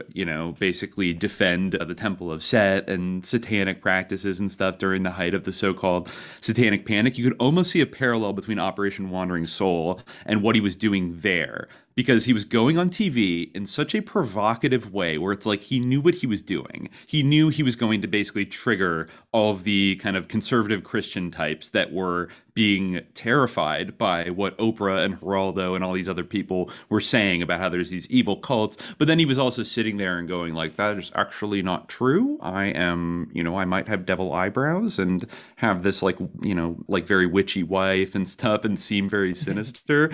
But, actually there's nothing to see here. It almost like it in the sense of the real goal of the recording of Wandering Soul was to get the Viet Cong soldiers to get angry and reveal their position and expose themselves. And it was all about eliciting a psychological reaction that was actually not exactly what the kind of ostensible goal of the PSYOP. The goal was to prey upon their religious superstitions, but what it really was more is to get them to show themselves and, basically rile them up. And so much of PSYOPs, you can see it today with QAnon and all that other stuff. There are things that are so tailor-made to almost just like get people fired up and crazy and then react towards something. And often it's done in a kind of very sophisticated way where, I think there were levels to like what Michael Aquino was doing, both in the Phoenix program, whatever, in Vietnam, and going on, TV in the 80s, trying to defend himself, but doing it in this way where it's like, look how much of a black magician I am. I think that's totally brilliant. And you guys are to be congratulated for kind of seeing that, because I remember when you mentioned it, and it is such a great insight, is that if I can get you to emotionally engage with me and I'm controlling the topic, then I'm going to win. It's like, I'm going to drag you into the gutter and we're going to both get dirty. But at the end of the day, we're going to look like equals in some way. And that just, when I'm in such an adverse position, that adversarial position, that can do nothing but help me. It's interesting that you mentioned that, because that's what his mother would go on to do when she founded or helped to found KPFA, the radio station, which had I was just going to say that. Yeah, very similar to their sort of framing, where they would have people of all different beliefs on, but they would always end up affirming whatever their views were, because they would be setting the questions. So the debate could be about whatever. It could have like, the John Birch Society. It could have like Malice, debating each other. But ultimately, at the end of the day, KPFA would be deciding the terms of the debate. And so they would always win the epistemological battle. Yeah. And, they were committed to pacifism, which of course sounds good, but, it came out of the milieu of like not wanting to fight World War II. So there was definitely like a complex element in that type of pacifism. That maybe his mother represented. That's the other thing that we didn't get. We've done further research. We have an episode on KPFA, hopefully coming out in the next week or so, on the Patreon feed, but we did some deeper diving into that, and that was something that really jumped out when I was researching Aquino's mom last year, is that he claimed that she was instrumental. She basically co-founded the Pacifica Foundation and KPFA Radio. And I mean, are you familiar with Pacifica Radio, KPFA, KPFK? I'm not, but I can only imagine. Yeah, I mean, have you ever seen Democracy Now? Of course. Goodman. Yeah, that's Pacifica. That's Pacifica Radio, and that's kind of like their flagship. But they were one of the first listener-supported alternative public radio stations. It started in Berkeley in the late 1940s, and then it expanded to Los Angeles and then New York, and it's still around today in kind of various forms. And seeing that Michael Aquino's mother, because I grew up in the Bay Area, and I remember KPFA is a very granola, hippie, lefty, pacifist kind of radio station. Like it's totally identified with like the 60s California sort of counterculture, and is definitely situated on the left. and so that's always what I knew about it kind of growing up. And yeah, if you watch, Democracy Now, oh, they're talking about the Green Party, and, they're criticizing the US for doing, bombing people overseas and things like that. But the fact that Aquino's mother was right there at the very beginning of it, and like Khalid said, was in this milieu of pacifists. Now, the ones that I think, who is it? Lewis Hill was the main founder. He was the nephew of Frank Phillips, who was an oil baron who, if you know ConocoPhillips, the oil company, or Phillips 66, the gas stations. Sure. Yeah, he's the nephew of that guy. So these guys come from kind of high bourgeoisie, like Western robber baron kind of backgrounds and stuff. And so I think he met Aquino's mom at Stanford. And then, he was a conscientious objector in World War II. I wouldn't say, I genuinely think he really did believe in pacifism and wasn't a secret Nazi sympathizer. But Aquino's mom, on the other hand, she spent the bulk of the 1930s in Nazi Germany. And didn't really ever, nothing we've found indicates that she had too many bad things to say about it. And then she has this son who goes into the military and becomes a PSYOP guy who requests to go to Vietnam and probably loved being involved in the Phoenix program, joins the Church of Satan, the Temple of Set. His mom joined the Temple of Set after he founded it. And stuff like, and so it really made our heads spin of how, because she was involved, she had a radio show on KPFA for years, a book report. He claims that she was the first one to introduce the Boris Pasternak novel, Dr. Zhivago, to American audiences after it was translated into English. And, you can go on CIA.gov and see that the whole operation around Dr. Zhivago was the CIA was heavily invested in both popularizing it in the West and getting prints of it done in Europe in Russian to smuggle back into the Soviet Union. So it was like a Cold War psyop. And Aquino says she was the first one to do a review of it, right when it was published, and quote unquote introduce it to American audiences. So there's that. But then it's she's hanging out with all these lefty hippie Bay Area people, and then she seemed to be totally cool with her son joining the military at the height of the Vietnam War and going you know what I mean? There's something off there. It doesn't make any sense. Now, of course, KPFA also started getting money from the Ford Foundation. No relation, by the way, Betty Ford. She's not one of those Fords. But the Ford Foundation, I think it might have been under the control of McGeorge Bundy, and maybe Richard Bissell, guys who were involved in Bay of Pigs and, were architects of the Vietnam War itself, were funding this lefty alternative radio station in the Bay Area. And that's something, we've talked about in a lot of different contexts, like the covert funding, like you said, with Gloria Steinem and CIA, like the funding of the counterculture, not just the subversion of it, but sometimes creating entities out of whole cloth, or basically sponsoring things that are so heavily infiltrated that they end up serving the kind of overall ideological purposes of kind of the U.S. empire, if you will, in its kind of Cold War objectives. And oftentimes this is very subtle. It's not they did have John Birch Society people and Maoists and sometimes communists on, but they're the way it was framed was in such a way that I assume if it was really politically or epistemologically threatening to the U.S. ruling class, then the Ford Foundation wouldn't have given it millions of dollars. I mean, is that Generally a safe assumption? Not, yeah. They also funded Kenneth Anger, the satanic dabbler. But yeah, and, people sometimes will say oh, what is the significance of doing genealogy? Everyone has a suspicious family. I mean, Aquino himself is suspicious, so you don't really even need to go to his family. But, it does bear mentioning that he would characterize himself, in these terms. I remember one of my favorite things that he's said that someone else pointed out to us was that he described himself as being born with, a swastika of hair on his chest, and his eyebrows always naturally tilted up in this satanic way, and incidentally, I was born, only 9 months after a certain ritual was performed, by That's Jack right, Parsons, he basically depicted himself as being a moon child produced by the Babylon working or sort of Antichrist ritual. So, the idea of implicating his mother in all of this is something that originates with him, Yes. And also, just to throw in, we also found, I think in an interview, it was kind of not a lot about her religion or, what kind of church or faith she belonged to, except for, of course, that she joined the Temple of Set in the 70s. But before that, he did mention that when she ran off and kind of got married to Aquino's, putative father, Michael Aquino Sr., right at the end of, I think right at the end of World War II, that they needed to find a church to go get married in.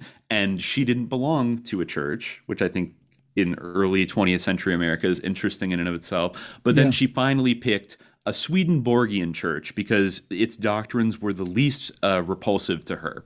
Yeah, and so, I'm still looking more into Swedenborgian stuff, but that is some a real very woo-woo. sus history and a huge Freemasonic connection to the history of Swedenborgianism. So, that stuck out to me as an interesting choice when you mentioned it way back when. And I think that might not have been just random. Yeah, definitely. I think maybe she was a Swedenborgian, or her dad was. Or at least had an affinity with them, and they have an affinity, of those doctrines they have. That Swedenborgianism came out originally out of sort of like a Freemasonic milieu, or was very connected with the revival of Freemasonry. But it's very interesting connection. There's one topic I really wanted to dive into. There's multiple connections with the work that you've done. Again, check out Subliminal Jihad, and you're kind of getting a sense for how these guys go at it and the connections that they'll link that you never knew were there. And what was that? The swastika on my chest. The world. He said that the Buddha and also I think Crowley had it. The swastika, the world swastika of hair on his chest. Yeah.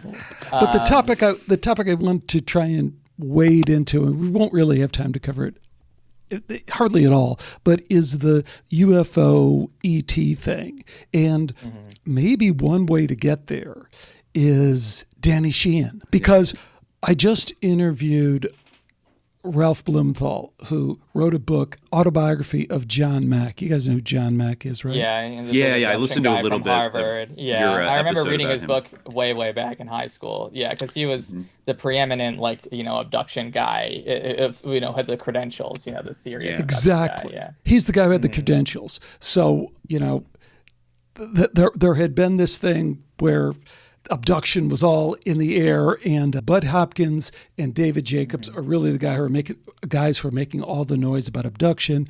And then John Mack, who is superstar Harvard psychiatrist, elite Pulitzer Prize winner, but thinks he can do anything. So he just kind of is rubbing shoulders with Bud Hopkins because he's art connection. Khalid, he's kind of an esteemed artist in Manhattan. Bud Hopkins is. So he's like, hey, let's go see what this guy's up to. I think it's all bullshit. But then he becomes, oh my God, if this is real, I have to know. And I'm John Mack. I can know anything. And he starts interviewing people, and he says, this is real. He says, as all my training as a psychiatrist leads me to believe that this is real. They're not hallucinating, and that's what I'm trained to do. That's what I do. I tell if people are having hallucinations or delusions or anything like that. They're people, it's not cultural.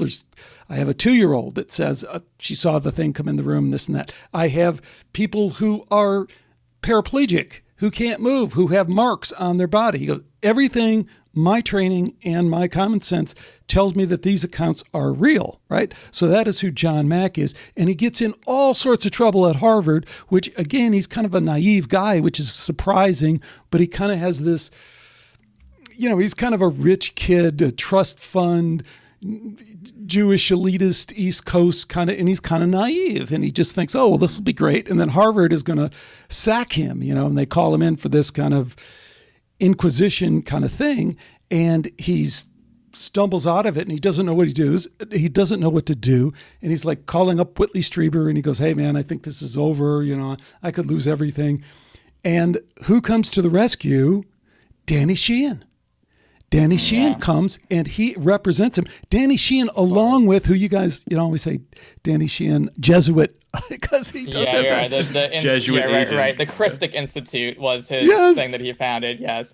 He was originally like doing Iran-Contra defense, you know, defending Iran-Contra accusers, whistleblowers, but he kind of blew it up by getting mired in like LaRouche stuff, you know.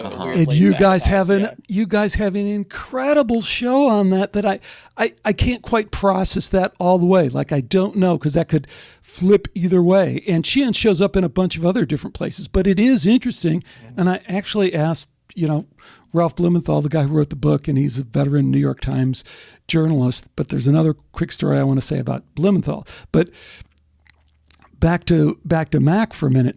His co-attorney on this is the guy from Spotlight, the guy who, I forget his name now, but the guy who Broderick McLeish? Is he the guy who prosecuted the priests in Boston? Yes, it is. Yeah. So that's, what a strange mix there to have. Do you want? I don't know if you're aware of this. Do you want it to get even weirder? Because I'm reading right now that he was supported. John Mack was financially, or his nonprofit was supported for 4 years at a cost of $250,000 per year by the reincarnated Emperor of Atlantis, Lawrence Rockefeller. Right. Yeah, that makes sense. Yeah, he was told, I guess, allegedly, we've heard that he was told at Esalen Institute by the 9. The sort of famous channeled entities who ran Esalen for a while, you know, that he was a reincarnation of an emperor of Atlantis. So that's why we refer to Nelson Rockefeller by that title. But it's, you know, this is something that's very interesting to me, you know, I know I haven't listened to your show with Whitley Strieber, but I'm interested to do so. But it's something that was very interesting to me in sort of reading more about him because of the connection that Jimmy drew between him and Jack Sarfati and Epstein that hadn't necessarily occurred to me before. You know, his work goes in very interesting directions. You know, the idea of the connection between the aliens and the dead. You know, of course, there's this gifted children theme where there's, you know, from childhood, you know, there's this connection with them that then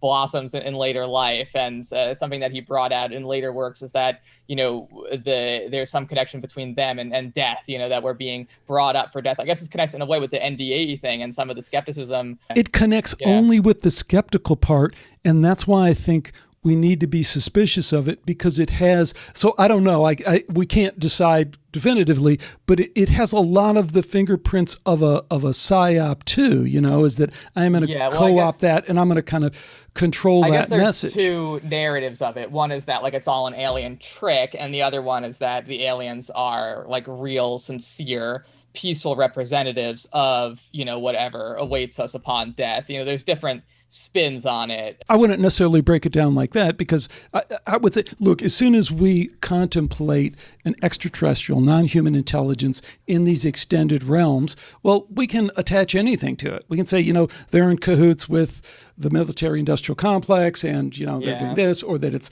my lab, or that it's Space Brothers, or that they came and met with Eisenhower and they gave him a choice. Do you want to be with the good aliens or the bad aliens? And he chose, you can go to, so again, where's terra firma, you know? And so to me, John Mack is partly terra firma, you know. It's not like, and that was the interesting conversation I had with Blumenthal, right? So like, if you want to step over John Mack's work, you can do that. But then what you enter into is that, okay, our reality that we're talking to on this little Zoom call is a non-reality. So we are talking from a prejudicially stupider non-reality, contemplating the greater reality, because there's no other way to process what John Mack is saying. Because John Mack, after a while, he kind of comes around to the idea of kind of a Jacques Vallée-ish kind of, hey, maybe I don't see the full picture. Yeah, and you know the thing I always bring up about Jacques Vallée is that, because I interviewed Jacques Vallée, you know, Jacques Vallée says those things, but they are misinterpreted by most people. And I actually asked him this in his interview. It's not an either and, it's a both thing. And it's a guy who still walks around with a piece of slag in his pocket from a quote unquote alien spaceship that, when you look at it under an electron microscope, has characteristics that we are unable to create or engineer on this planet. So, and if you go, you know, not to kind of do the whole, but the other person I interviewed that I always think is like a forgotten piece of this is like this woman from Montana State University, anthropologist. Her name is Dr. Artie Sixclair Clark, Native American scholar, but she went and interviewed all these Native Americans, and then she started interviewing indigenous people around the world.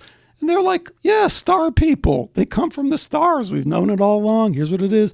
And they even have contemporary encounters with them, but they also have all these ones from their tradition and stuff like that. So again, to step over that data and say, oh, well, you know, we now understand, or we now are contemplating this extended realm where Aquino is doing dissociative identity disorder and connecting with evil spirits. So wrap it up. There it is. There's E.T. It's like, fuck no, don't look that way to me. It looks like E.T. is definitely in play, and all the rest of that stuff is in play. And if anything, we're just sitting over here in our tiny little confine of this brain that's processing this consciousness that's flowing through us, and we're looking through the pinhole.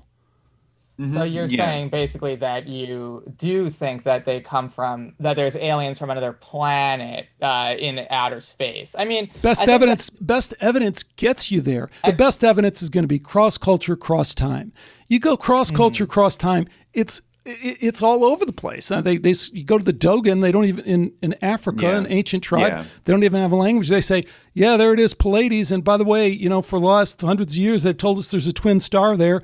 And not until, 20 years later, when we have the telescope capability, after the first anthropologist gets there, they look and go, oh my God, there is a twin star there. You know what I mean? It's confirming. Not necessarily discount the importance of space or the importance of the sky or the stars, the astronomical or astrological phenomena and the connection to this. I think that definitely, obviously, yes, you're absolutely right that culturally speaking, there's an association between these beings in the sky. So I think that is definitely salient. And I think that space, traditionally speaking, is imagined, as, we're talking about another realm, like you said, both and, space traditionally isn't imagined as like an extension of our same plane, there's an atmosphere and then you go out into outer space. When we're talking about traditional imaginations of it, usually it is like a different ontological domain, like the firmament, where the stars are. That's not like just an extension of the same sort of physical rules or the same physical framework that we have on Earth, by virtue of like an atmospheric screen. It's a different, like in the same way, that's where like angels and things like that live, so I think demons definitely and principalities. Exactly, the powers of the air, right? So I think that there definitely is some significance to that, but I don't think from what I gather, I don't think that it means you would either, in saying both. And I definitely think that there's more than just that there's a normal race of intelligent beings that came here in spaceships. I think that there's something going on with other the ontological domains of reality. There's a connection between this and the idea of the jinn, for instance, between shadow people or other types of other categories of spirit being. Also the technology, which now I'm seeing that the Navy, the Pentagon just keeps releasing these videos. Of course, they could always be CGI'd, but I'm willing to accept that the videos are showing something. Like, we can finally put that to rest, that UFOs are not just definitely a balloons UFO that people phenomenon. misinterpreted. Yeah, there's definitely a UFO phenomenon and an abduction phenomenon. Definitely. Like, it's not just like people, like, farmers, like, out in the sticks, like, lying or something, or people just seeing, like, balloons and being confused. Like, they're both genuine things. And that's always really been acknowledged, I think. These are real phenomena. The question is, what's the explanation behind them? I mean, to your much earlier point at the very top of the show, I think that I am skeptical of the hard push toward the kind of materialistic ET phenomenon from two angles. One being that they're peaceful and one being that they're a military threat. I think that that's like a huge reduction of the actual situation as, encountered by people who have dealt with it extensively. The pincer movement, as you guys called it, I thought was beautiful. Yes, exactly.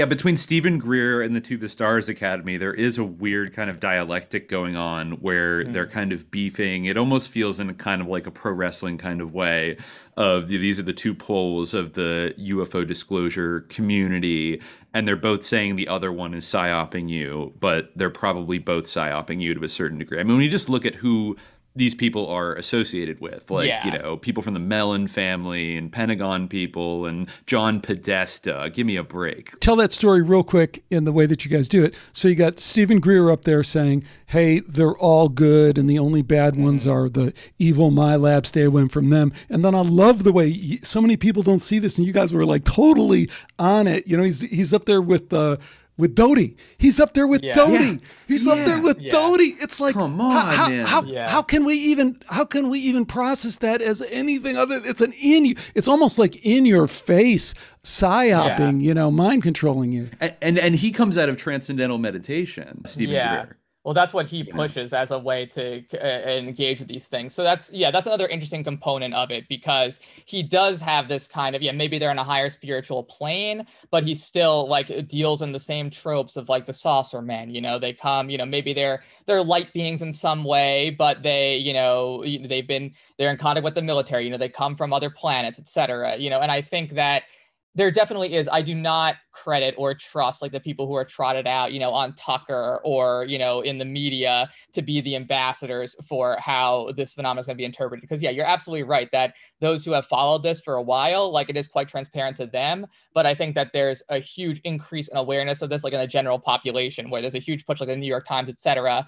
Like people are becoming more aware and like they're just believing what these ambassadors of the subject are saying. And I do not trust like, you know, either narrative. And I think that, it is a pincer move where they're meant to be like in dialectic. And by the appearance of conflict, it's to exclude like all the things that are important to consider about this. Like everything that they agree on is like the area where you need to be worried. Like, you know, the fight they're having is trivial, like their area of agreement. That's like where the psyop, I think, comes in. It's back to Michael Aquino, right? I mean, as you guys are saying, it's like, hey, and he was into you. He was a space intelligence officer in the early 90s at the end of his career. And on certain interviews, he would talk very coyly about having been to Area 51 and that maybe he had seen certain technologies that may or may not have had ET origins. But remember, he said something weird about a gyroscope device that he once held in his hand that I think he was implying it mimicked the kind of properties of how a UFO would move, like a flying saucer. I think that deep down, you know, maybe not, he didn't publicize it as heavily as maybe some other people do, but I think that he really did also have kind of a both and approach to this phenomenon in a similar Jack Valet way. Like he thought that he did believe like in kind of ancient aliens type stuff. I think that he had an idea of Set and maybe some of these like other Lovecraftian entities that he would mention as being, you know, out there in some way, a connection between, you know, the whole binary of the material and spiritual is a bit vain, you know, or at least a bit porous, where, you know, I think that it's not just like, oh, you know, they're evil spirits, but they're you know, they're separate from our reality. No, they're like a part of it. The whole thing of like supernatural and paranormal, that is in a way like, if not a psyop, then like a naive distinction, because like these things are part of nature. Let me throw a tiny little log on the fire that you guys can spin off of, and it totally complements what you're already talking about. But, you know, I was mentioning Ralph Blumenthal, the guy who wrote the John Mack biography. And, you know, the other thing he's famous for, I talked to him about this, is he, along with Leslie Kean, who is awesome, and I've interviewed her a couple times on the show, they're the ones who broke the New York Times December 2017 ATIP, you know, the flying. They're the people. So I always was like, to me, it was always such an obvious political psyop. It was like, come on, you're kidding me. And the tell is that then they get you know, you push them and they go, well, it wasn't classified. Okay, this is the biggest story, the biggest event in history. Here we go, bumbling Pentagon once again. Right. Yeah, for 50, 60 years we've been threatening. How many people we know beyond threatened? How many people have probably been killed over this? Families have been threatened. You know, if you ever let any of this information out, oh, it was just laying there, it was unclassified. But I genuinely think that Blumenthal and Leslie Kean are sincere, you know, when you talk to them, because and in a way, I love that, and it's a kind of a topic I don't know if we'll have time to get into, but it's like understanding the complexity of all our lives and how you can be all these things and how we can all be duped, you know, and how we can all be duped, and we think we're getting a real story and they're making us fight for it, you know, and it's like, oh gosh, we got it. Oh, we got it. And all along they were playing you, you know, and that video And I interviewed the guy who was on the boat, very, very key witness and all his experiences with it.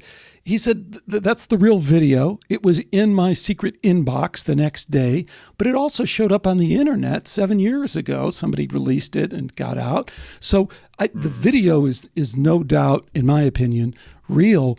But the fact that these guys got duped by the New York Times into thinking that this was something other than the other arm of the pincer movement, come on. And then you look at the people, like I mentioned, like Lawrence Rockefeller spent millions of dollars. I guess he financed MUFON, FUFOR, like all of these different groups for many, many years. And then when you think about somebody like John Podesta, who's such an operator, who is kind of aligned, it may even map onto the kind of Republican Democrat kind of dialectic in the sense of like you got Harry Reid, John Podesta, Tom DeLonge, like a kind of Hollywood entertainment guy on one, and then like the Mellons on one side, though honestly they're both right and left wing depending on the day. And then on the other side you have Tucker, who interestingly, I don't know if this is totally irrelevant, it's interesting that he's such a deadhead and is also doing these like UFO reports and is also probably CIA. His dad, I believe, ran either Voice of America or the Broadcasting Board of Governors in the 1980s at like the absolute climax of the Cold War and the collapse of communism around the world. Like that was his dad. His dad runs around with like sketchy commando military contractors in the Middle East and stuff. Tucker, I believe Tucker, isn't he one of these many people in the media who said they like tried to apply for the CIA but got rejected?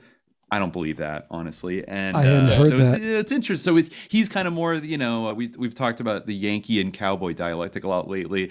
Tucker kind of comes from, I guess, kind of despite his, his love for bow ties in the past, kind of a more cowboy aligned sort of thing. So maybe he's going to be having more of the Stephen Greer type. Though I don't know. Maybe it doesn't map neatly. He boosted the Elizondo type of he boosted the phenomenon on the show. I remember very clearly he had, I think it was Elizondo that he had in his show, but whoever he had on. He did have one.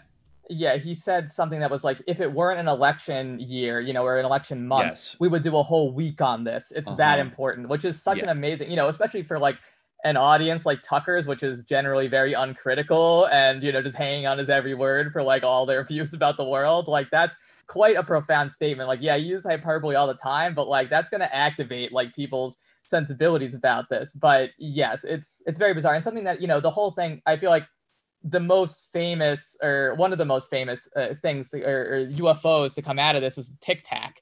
The idea of the Tic Tac, something that is like, okay, so what is the space narrative? There definitely has to be some more complexity to it, because did the aliens just invent the Tic Tac? Like what happened to the old saucers? They stopped using those. They have now the Tic Tacs. Like, and how convenient is it that this now looks like the case for your like Apple earpods or whatever, that they're flying around in? Like it looks like something that Apple would design if they were going to design like a UFO. Like why is this the case? It's very interesting. Jacques Vallée was involved in that phenomenon documentary, and I definitely understand the critique of Jacques Vallée that you hear from some quarters. And he is like a spooked up person, and he has these things. But I don't understand. I don't understand the haters. I don't understand the haters on Vallée. I really don't. I think he's as legit as I can find, and I think he has that French vibe that adds to his legitimacy to a certain extent. Because he goes, I really don't give a shit about what you Americans think. I'm going to go back to the sanity of France. But he's also, he's plugged into. I think he's legitimate venture capitalist, not like a phony venture capitalist that gets put on boards. He really has some knowledge. He's a computer scientist, and I'm a computer scientist, so I respect that he. I don't know. I don't understand the haters there. Well, and the story that he told me on the show that I thought was really great, and it's confirming of something else that you guys can clue into.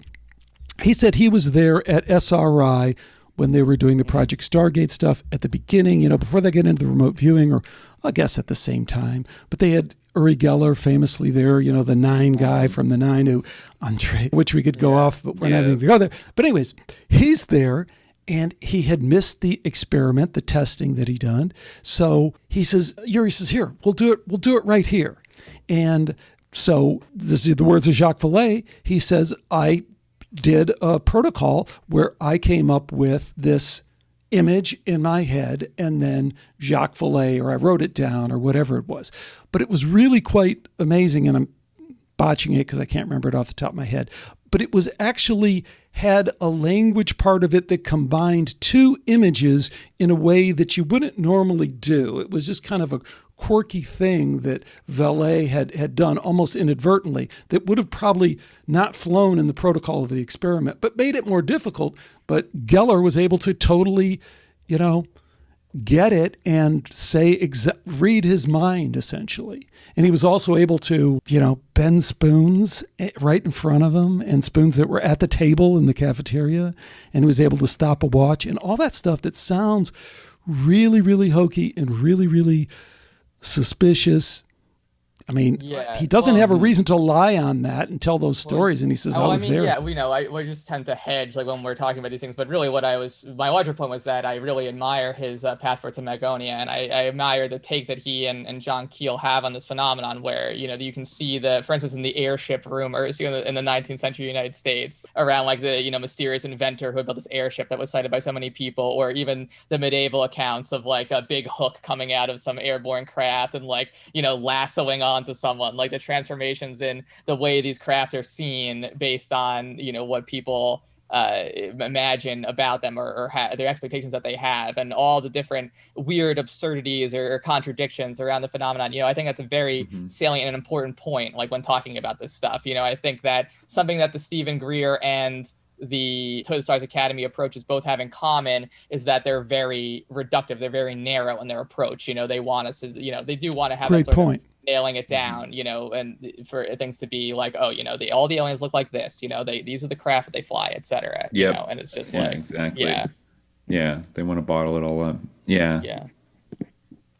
No, I think it's the closest, even though I can't say 100% would trust Jacques Vallée, but that's more has to do with the people he was associated with, from Puthoff to Targ to, who was it, Kit Green, the CIA analyst, to Ira Einhorn and somebody else who got the God phone call. Very weird case there. Edgar Mitchell, who I think founded the Institute for Noetic Science. What's the dirt on Edgar Mitchell? I wasn't aware. Was he a God phone guy? Edgar Mitchell wasn't, but he got very into parapsychology after he had some kind of mystical experience, I believe, coming back from the moon. Right. And I believe, he co-founded the Institute for Noetic Sciences. He was also, I actually didn't know this, he was a member of De Molay International, a international Masonic fraternity, and was active in the Boy Scouts as a teenager, and received a private pilot license at 16, which means he might have been in Civil Air Patrol. No, don't go there. Don't go there. We're at 2 hours. I wanted to go. No. I wanted to go. Lee Harvey Oswald. I wanted to go. Near Roswell, New Mexico, also. And I knew that. So I mean, but the Institute for Noetic Sciences was, I want to say that, actually, there's so much stuff with him. In 1976, he attempted to secure additional funding for SRI's remote viewing research in a private meeting with Director of Central Intelligence George H.W. Bush. So I guess they knew they had the good relationship, but where I can't remember if Institute of Noetic Sciences. Well, okay, so they were one of the people that were involved with the SRI report that we just did an episode on called "Changing Images of Man." Yeah, that's something. I wanted to bring up this whole time because it's very relevant. To that type of 60s stuff with the when you mentioned they're engaged with remote viewing and all of these things, an SRI in particular. It's very, very relevant. I think, they mention all kinds of things from ESP to remote viewing to hypnosis and things like that, and it feels very prophetic in that basically they're kind of talking about social engineering using a kind of new agey paradigm that was very big in Stanford and Palo Alto and kind of California in general among this kind of academic and scientific intelligentsia at the time, and a lot of it does seem to have come curiously kind of true, often kind of via the internet, which is also what SRI was building at the exact same time. And I don't know if you have any particular take on that, the kind of duality of because I do think it's very interesting that they were doing all these experiments in ESP, remote viewing, telekinesis, whatnot, and kind of like, wireless information transfer, brain to brain, if you will. But then they're simultaneously building the infrastructure and the technology and even like the conceptual framework for what would be like computer technology and the internet. And in a way, if you look at like satellite GPS technology or smartphones, all these things, are these not kind of like substitute prosthetic like cyborg devices that are meant to do the things that were being covered in these remote viewing and parapsychology experiments? And if so, I know there's a take that I'm familiar with that I'm not sure that I am fully on board with, because I think there's some kind of there with the parapsychology stuff, but to some extent was some of that stuff a smokescreen perhaps, or certain aspects of it, for the actual building of the internet? Because, okay, just for example, remote viewing, they were using that in the 1980s, people like Ingo Swann, right, to go spy on, say, a Soviet nuclear facility, right? And, they would use it for espionage purposes. But then there are other things that could do the exact same thing, at least to my knowledge, when you were talking about like the types of remote viewing they would at least be doing in these military applications. Maybe there was a story about they walked into like Brezhnev's office in the Kremlin once. That was one of the in the Soviet Psychic Discoveries book that we read. That was one, I forget the name of the performer, but he was one of a great sort of magician and illusionist. Oh, you mean Wolf Messing? Yeah, Wolf. One thing that was kind of significant is like once they had the kind of, I think, what was it called? Echelon, like the secret spy satellite network that was really up and running by the 80s. They were able to monitor Soviet economic activity in real time in a way that they never were able to do before. And because of this, so for example, like take grain, for example, if you could have satellites flying over there 24/7 and you could predict the size of the grain harvest, or how fast it moved to market, the transportation lines, all that kind of stuff that you were kind of boxed out on before, like it was really hard to get intelligence on that. If you could get enough detail, then you could start manipulating global commodities markets, which they did, under the leadership of people like Bill Casey, the CIA director, as part of this vaster strategy to economically basically sabotage the Eastern Bloc and basically throw it into crisis by manipulating everything from like the global oil prices to like the price of grain and all kinds of other things. So in a way, that satellite technology would be an incredibly valuable weapon to disrupt their economy. Now, if they knew that we had those satellites, I mean, I don't know if they could have, done anything about it, but if they knew that we had those satellites, maybe they could, plan accordingly and try to counteract that. But if all they hear is that we have a bunch of psychic super spies that are remote viewing on them, which is what they were hearing, because Esalen had the Soviet-American Friendship Organization. Oh my God! That was sending scientists back. There's too many threads here, but you do have to, before you leave. The Gorby Yeltsin dropping acid thing is so frickin', because it's another one of those where now I don't know how I feel about that. Now I feel like, damn, way to go, guys. I mean, tell that story real quick. Well, yeah. I mean that's a sort of, we don't know that for sure, but we do know that it's almost certain. To me, it's almost certain that it's some kind of drug. I don't know if it was. I think acid. At least to Yeltsin, Yeltsin, because Yeltsin came over here in the kind of mid to late 1980s when he was still a Soviet politician, and he's he came over here on an Esalen sponsored tour of America, and he's mentioned a few things of it over the years that you can find some quotes from him, and apparently this is where he had his ecstatic conversion to capitalism, was in Houston supermarket on this tour by Esalen, where he looked around at just all the colorful cereal boxes and Twinkies and Coca-Cola, and he burst into tears because it was so glorious, and like his poor Russian Soviet people just have to eat, I don't know, organic food in jars that isn't poison. It's so terrible, right? Or blah blah blah, bread lines, etc. But that was like his story of like, oh, I just realized the abundance of American capitalism and then I was resolved to like go back and like bring capitalism back to Russia, you know? And so there's that. But then, you know, he went on a whole tour, and I'm pretty sure he stopped at Esalen where they got those hot spring tubs and everything. And it could have been at any point on that trip where somebody could have either slipped him something or, you know, I mean, that guy was already a pretty big alcoholic. So, you know, just drop something in his vodka and boom, there you go. So we don't know what could have, I mean, he like, as a kind of bumbling alcoholic piece of shit that he was probably relatively easy to manipulate or something. But at the same time, I think Gorbachev actually is a more interesting case because I feel like up to a point, Gorbachev really believed in kind of what he was doing with Glasnost and Perestroika. Like he did consider himself a good socialist or a communist, but he felt that it had to be reformed and blah, blah, blah. And, you know, he had to do a Dangest turn basically and then also save the world from, I think he was very mindful and afraid of like nuclear annihilation and that stuff, which again was a psyop that was deliberately fostered by the Reagan administration. So I think there was a lot like, you know, of factors like that going in, but you know, I have to dig deeper into that. Yeah, but I don't know. I don't know if Gorby himself visited Esalen, but if he did, like, well, if you think about it, like that's what those human potential movement. I mean, if you read Changing Images of Man, like they're obsessed with it. Like they really, truly, genuinely believe. And like, especially like if you go back and like make the MK Ultra connection, like they believe in using psychedelics to like change people's perceptions and like save the world from, you know, disaster. Like they.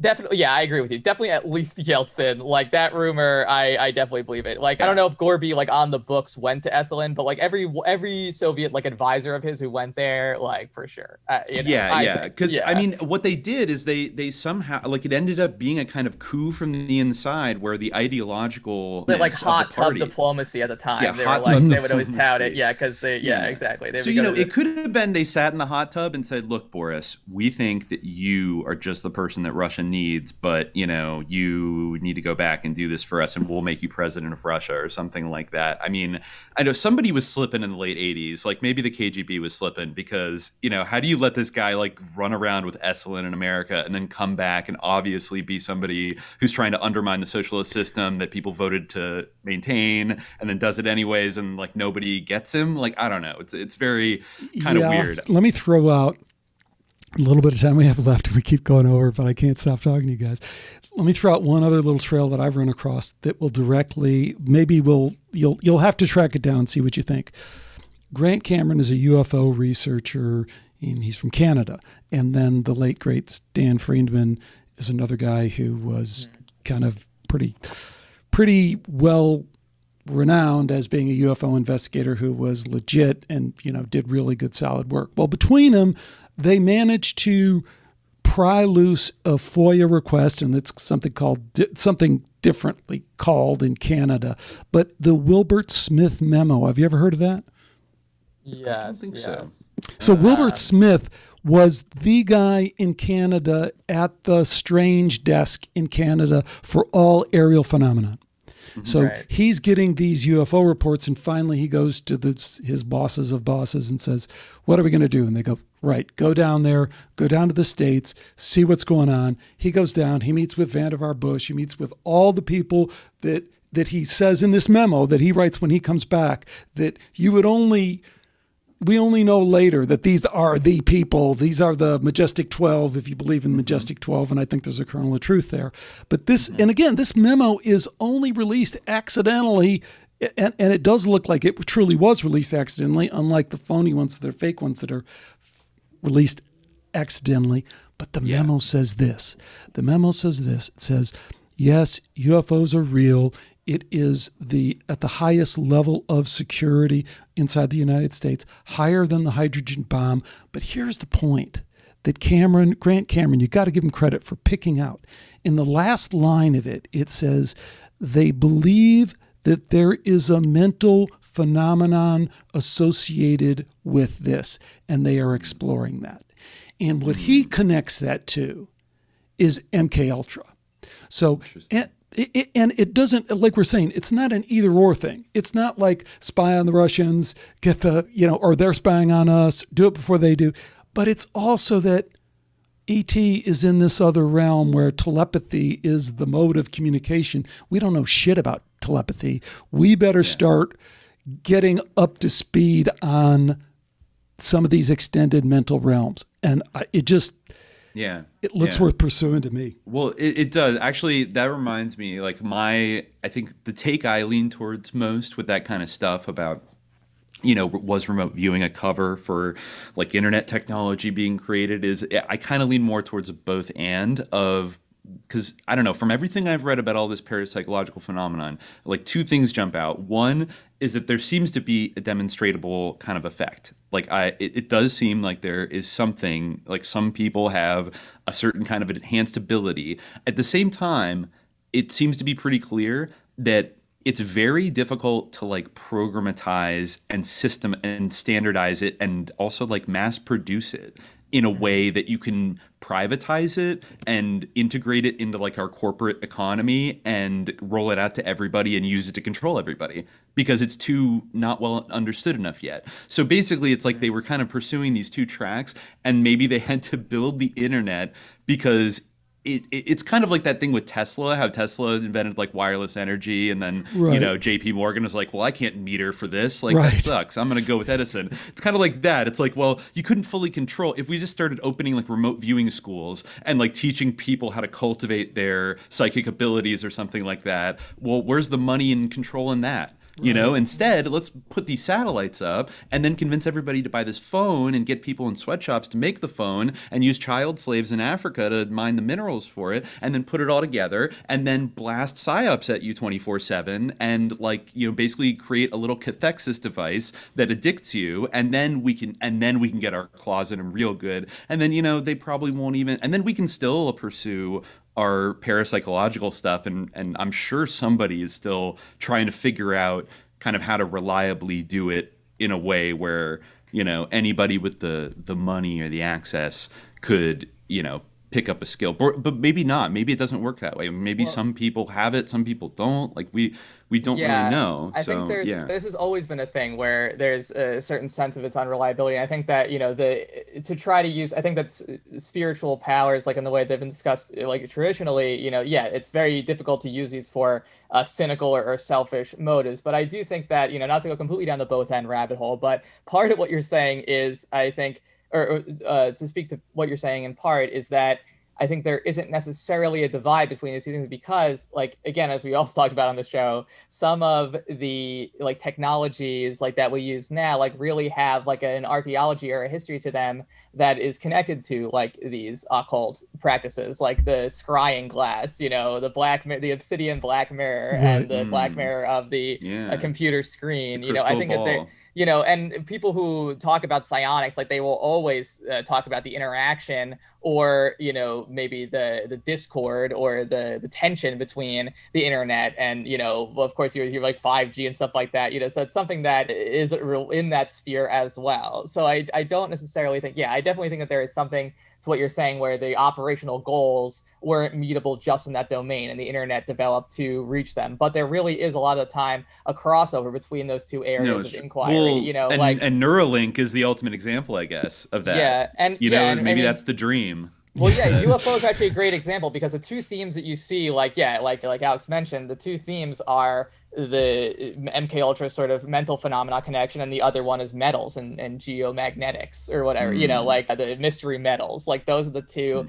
things that always come up and are the perennial obsessions of this up to today, to the star stuff of like we have these compounds, that will be of great use, or whatever, like in our partnership. Free energy. They sold it to the army or something. Exactly. They made like a partnership. Metal. Yeah, and they're like, what? Like, what are these metals? Like, tell me, so I don't know. Yeah. Well, you guys, this has been great, and we just have to end it at some point, or we could go on forever. It's the problem we always encounter. Right, Well, it's to our benefit because Subliminal Jihad is something that everyone has to check out and experience for themselves. You guys have already kind of dropped a couple little hints about some stuff that's coming up, but maybe you want to do some more of that and tell people the best way to connect. Sure. Well, yeah, you could find the easiest way to find us is probably on Twitter at Subliminal Jihad, and you can find us individually that way too. You can find us on SoundCloud or Spotify or Apple Podcasts, and on Patreon, where, yeah, like we said, that KPFA episode will be out later this week. And we do one public. One topic, one premium. Yeah, we got Dogman coming. Maybe some people are attentive to the Dogman mystery. We have our own take on that coming down KPFA. It's good. Yeah, our Changing Images of Man episode. Ed Opperman on our show if you want to. Oh yeah, we have an Opperman interview that should be out in the next week or two. That was really great. And we're probably we might go back to the gifted children kind of thing. Yeah, I think we might. We just had an episode on Patreon, a kind of QAnon update, where we talked a lot about this like Q researcher Dave Troy. And if you want a spicy little nugget to leave you with, because this stitches everything together. He happened to mention that his father went to Columbia and was selected as a part of a gifted child program. No way. And his mentor, you know who his mentor was? Donald Barr. Former Attorney General Richard Barr's father, who got Jeffrey Epstein his job at the Dalton School. Yes. He was also a CIA agent who, according to Terry Reid, trafficked cocaine out of Mena, Arkansas in the 80s. He got Jeffrey Epstein his job. Yeah, no, he got Jeffrey Epstein. Really So, okay, that's the closest we've gotten so far to proving that maybe Donald Barr, Bill Barr's dad, was running, and he was running a program for like gifted Columbia students in like physics and science and stuff like that. And that's where this dude, Dave Troy's dad, he said he was his mentor. And so he was a little older at that point, but the fact that he was the head of Dalton School, and then he personally brought in Jeffrey Epstein, a college dropout, to teach these elite, maybe gifted kids, kind of seems like maybe Jeffrey Epstein was a gifted child of Donald Barr. And then, we're right there. We're right there in the thick of it, So I'll leave it. We'll probably circle around to that kind of stuff pretty soon. But, it's a crazy web, but anyways, we can stop. Yeah, we got some good stuff coming up, and this has been really fun. Thanks for having us on. Oh, thank you, Khalid and Dimitri. You guys have been fantastic, and we'll do it again sometime. Yeah, we'd love to. Yeah. Thanks again to Dimitri and Khalid from Subliminal Jihad for joining me today on Skeptiko. The one question I would tee up from this interview is, what do you make of Colonel Michael Aquino? Be careful how you answer, because the rabbit hole on this one gets very deep, very quick. QAnon, spirituality, MK Ultra, the whole shebang. Let me know your thoughts. Always love to hear from you. Until next time, take care and bye for now.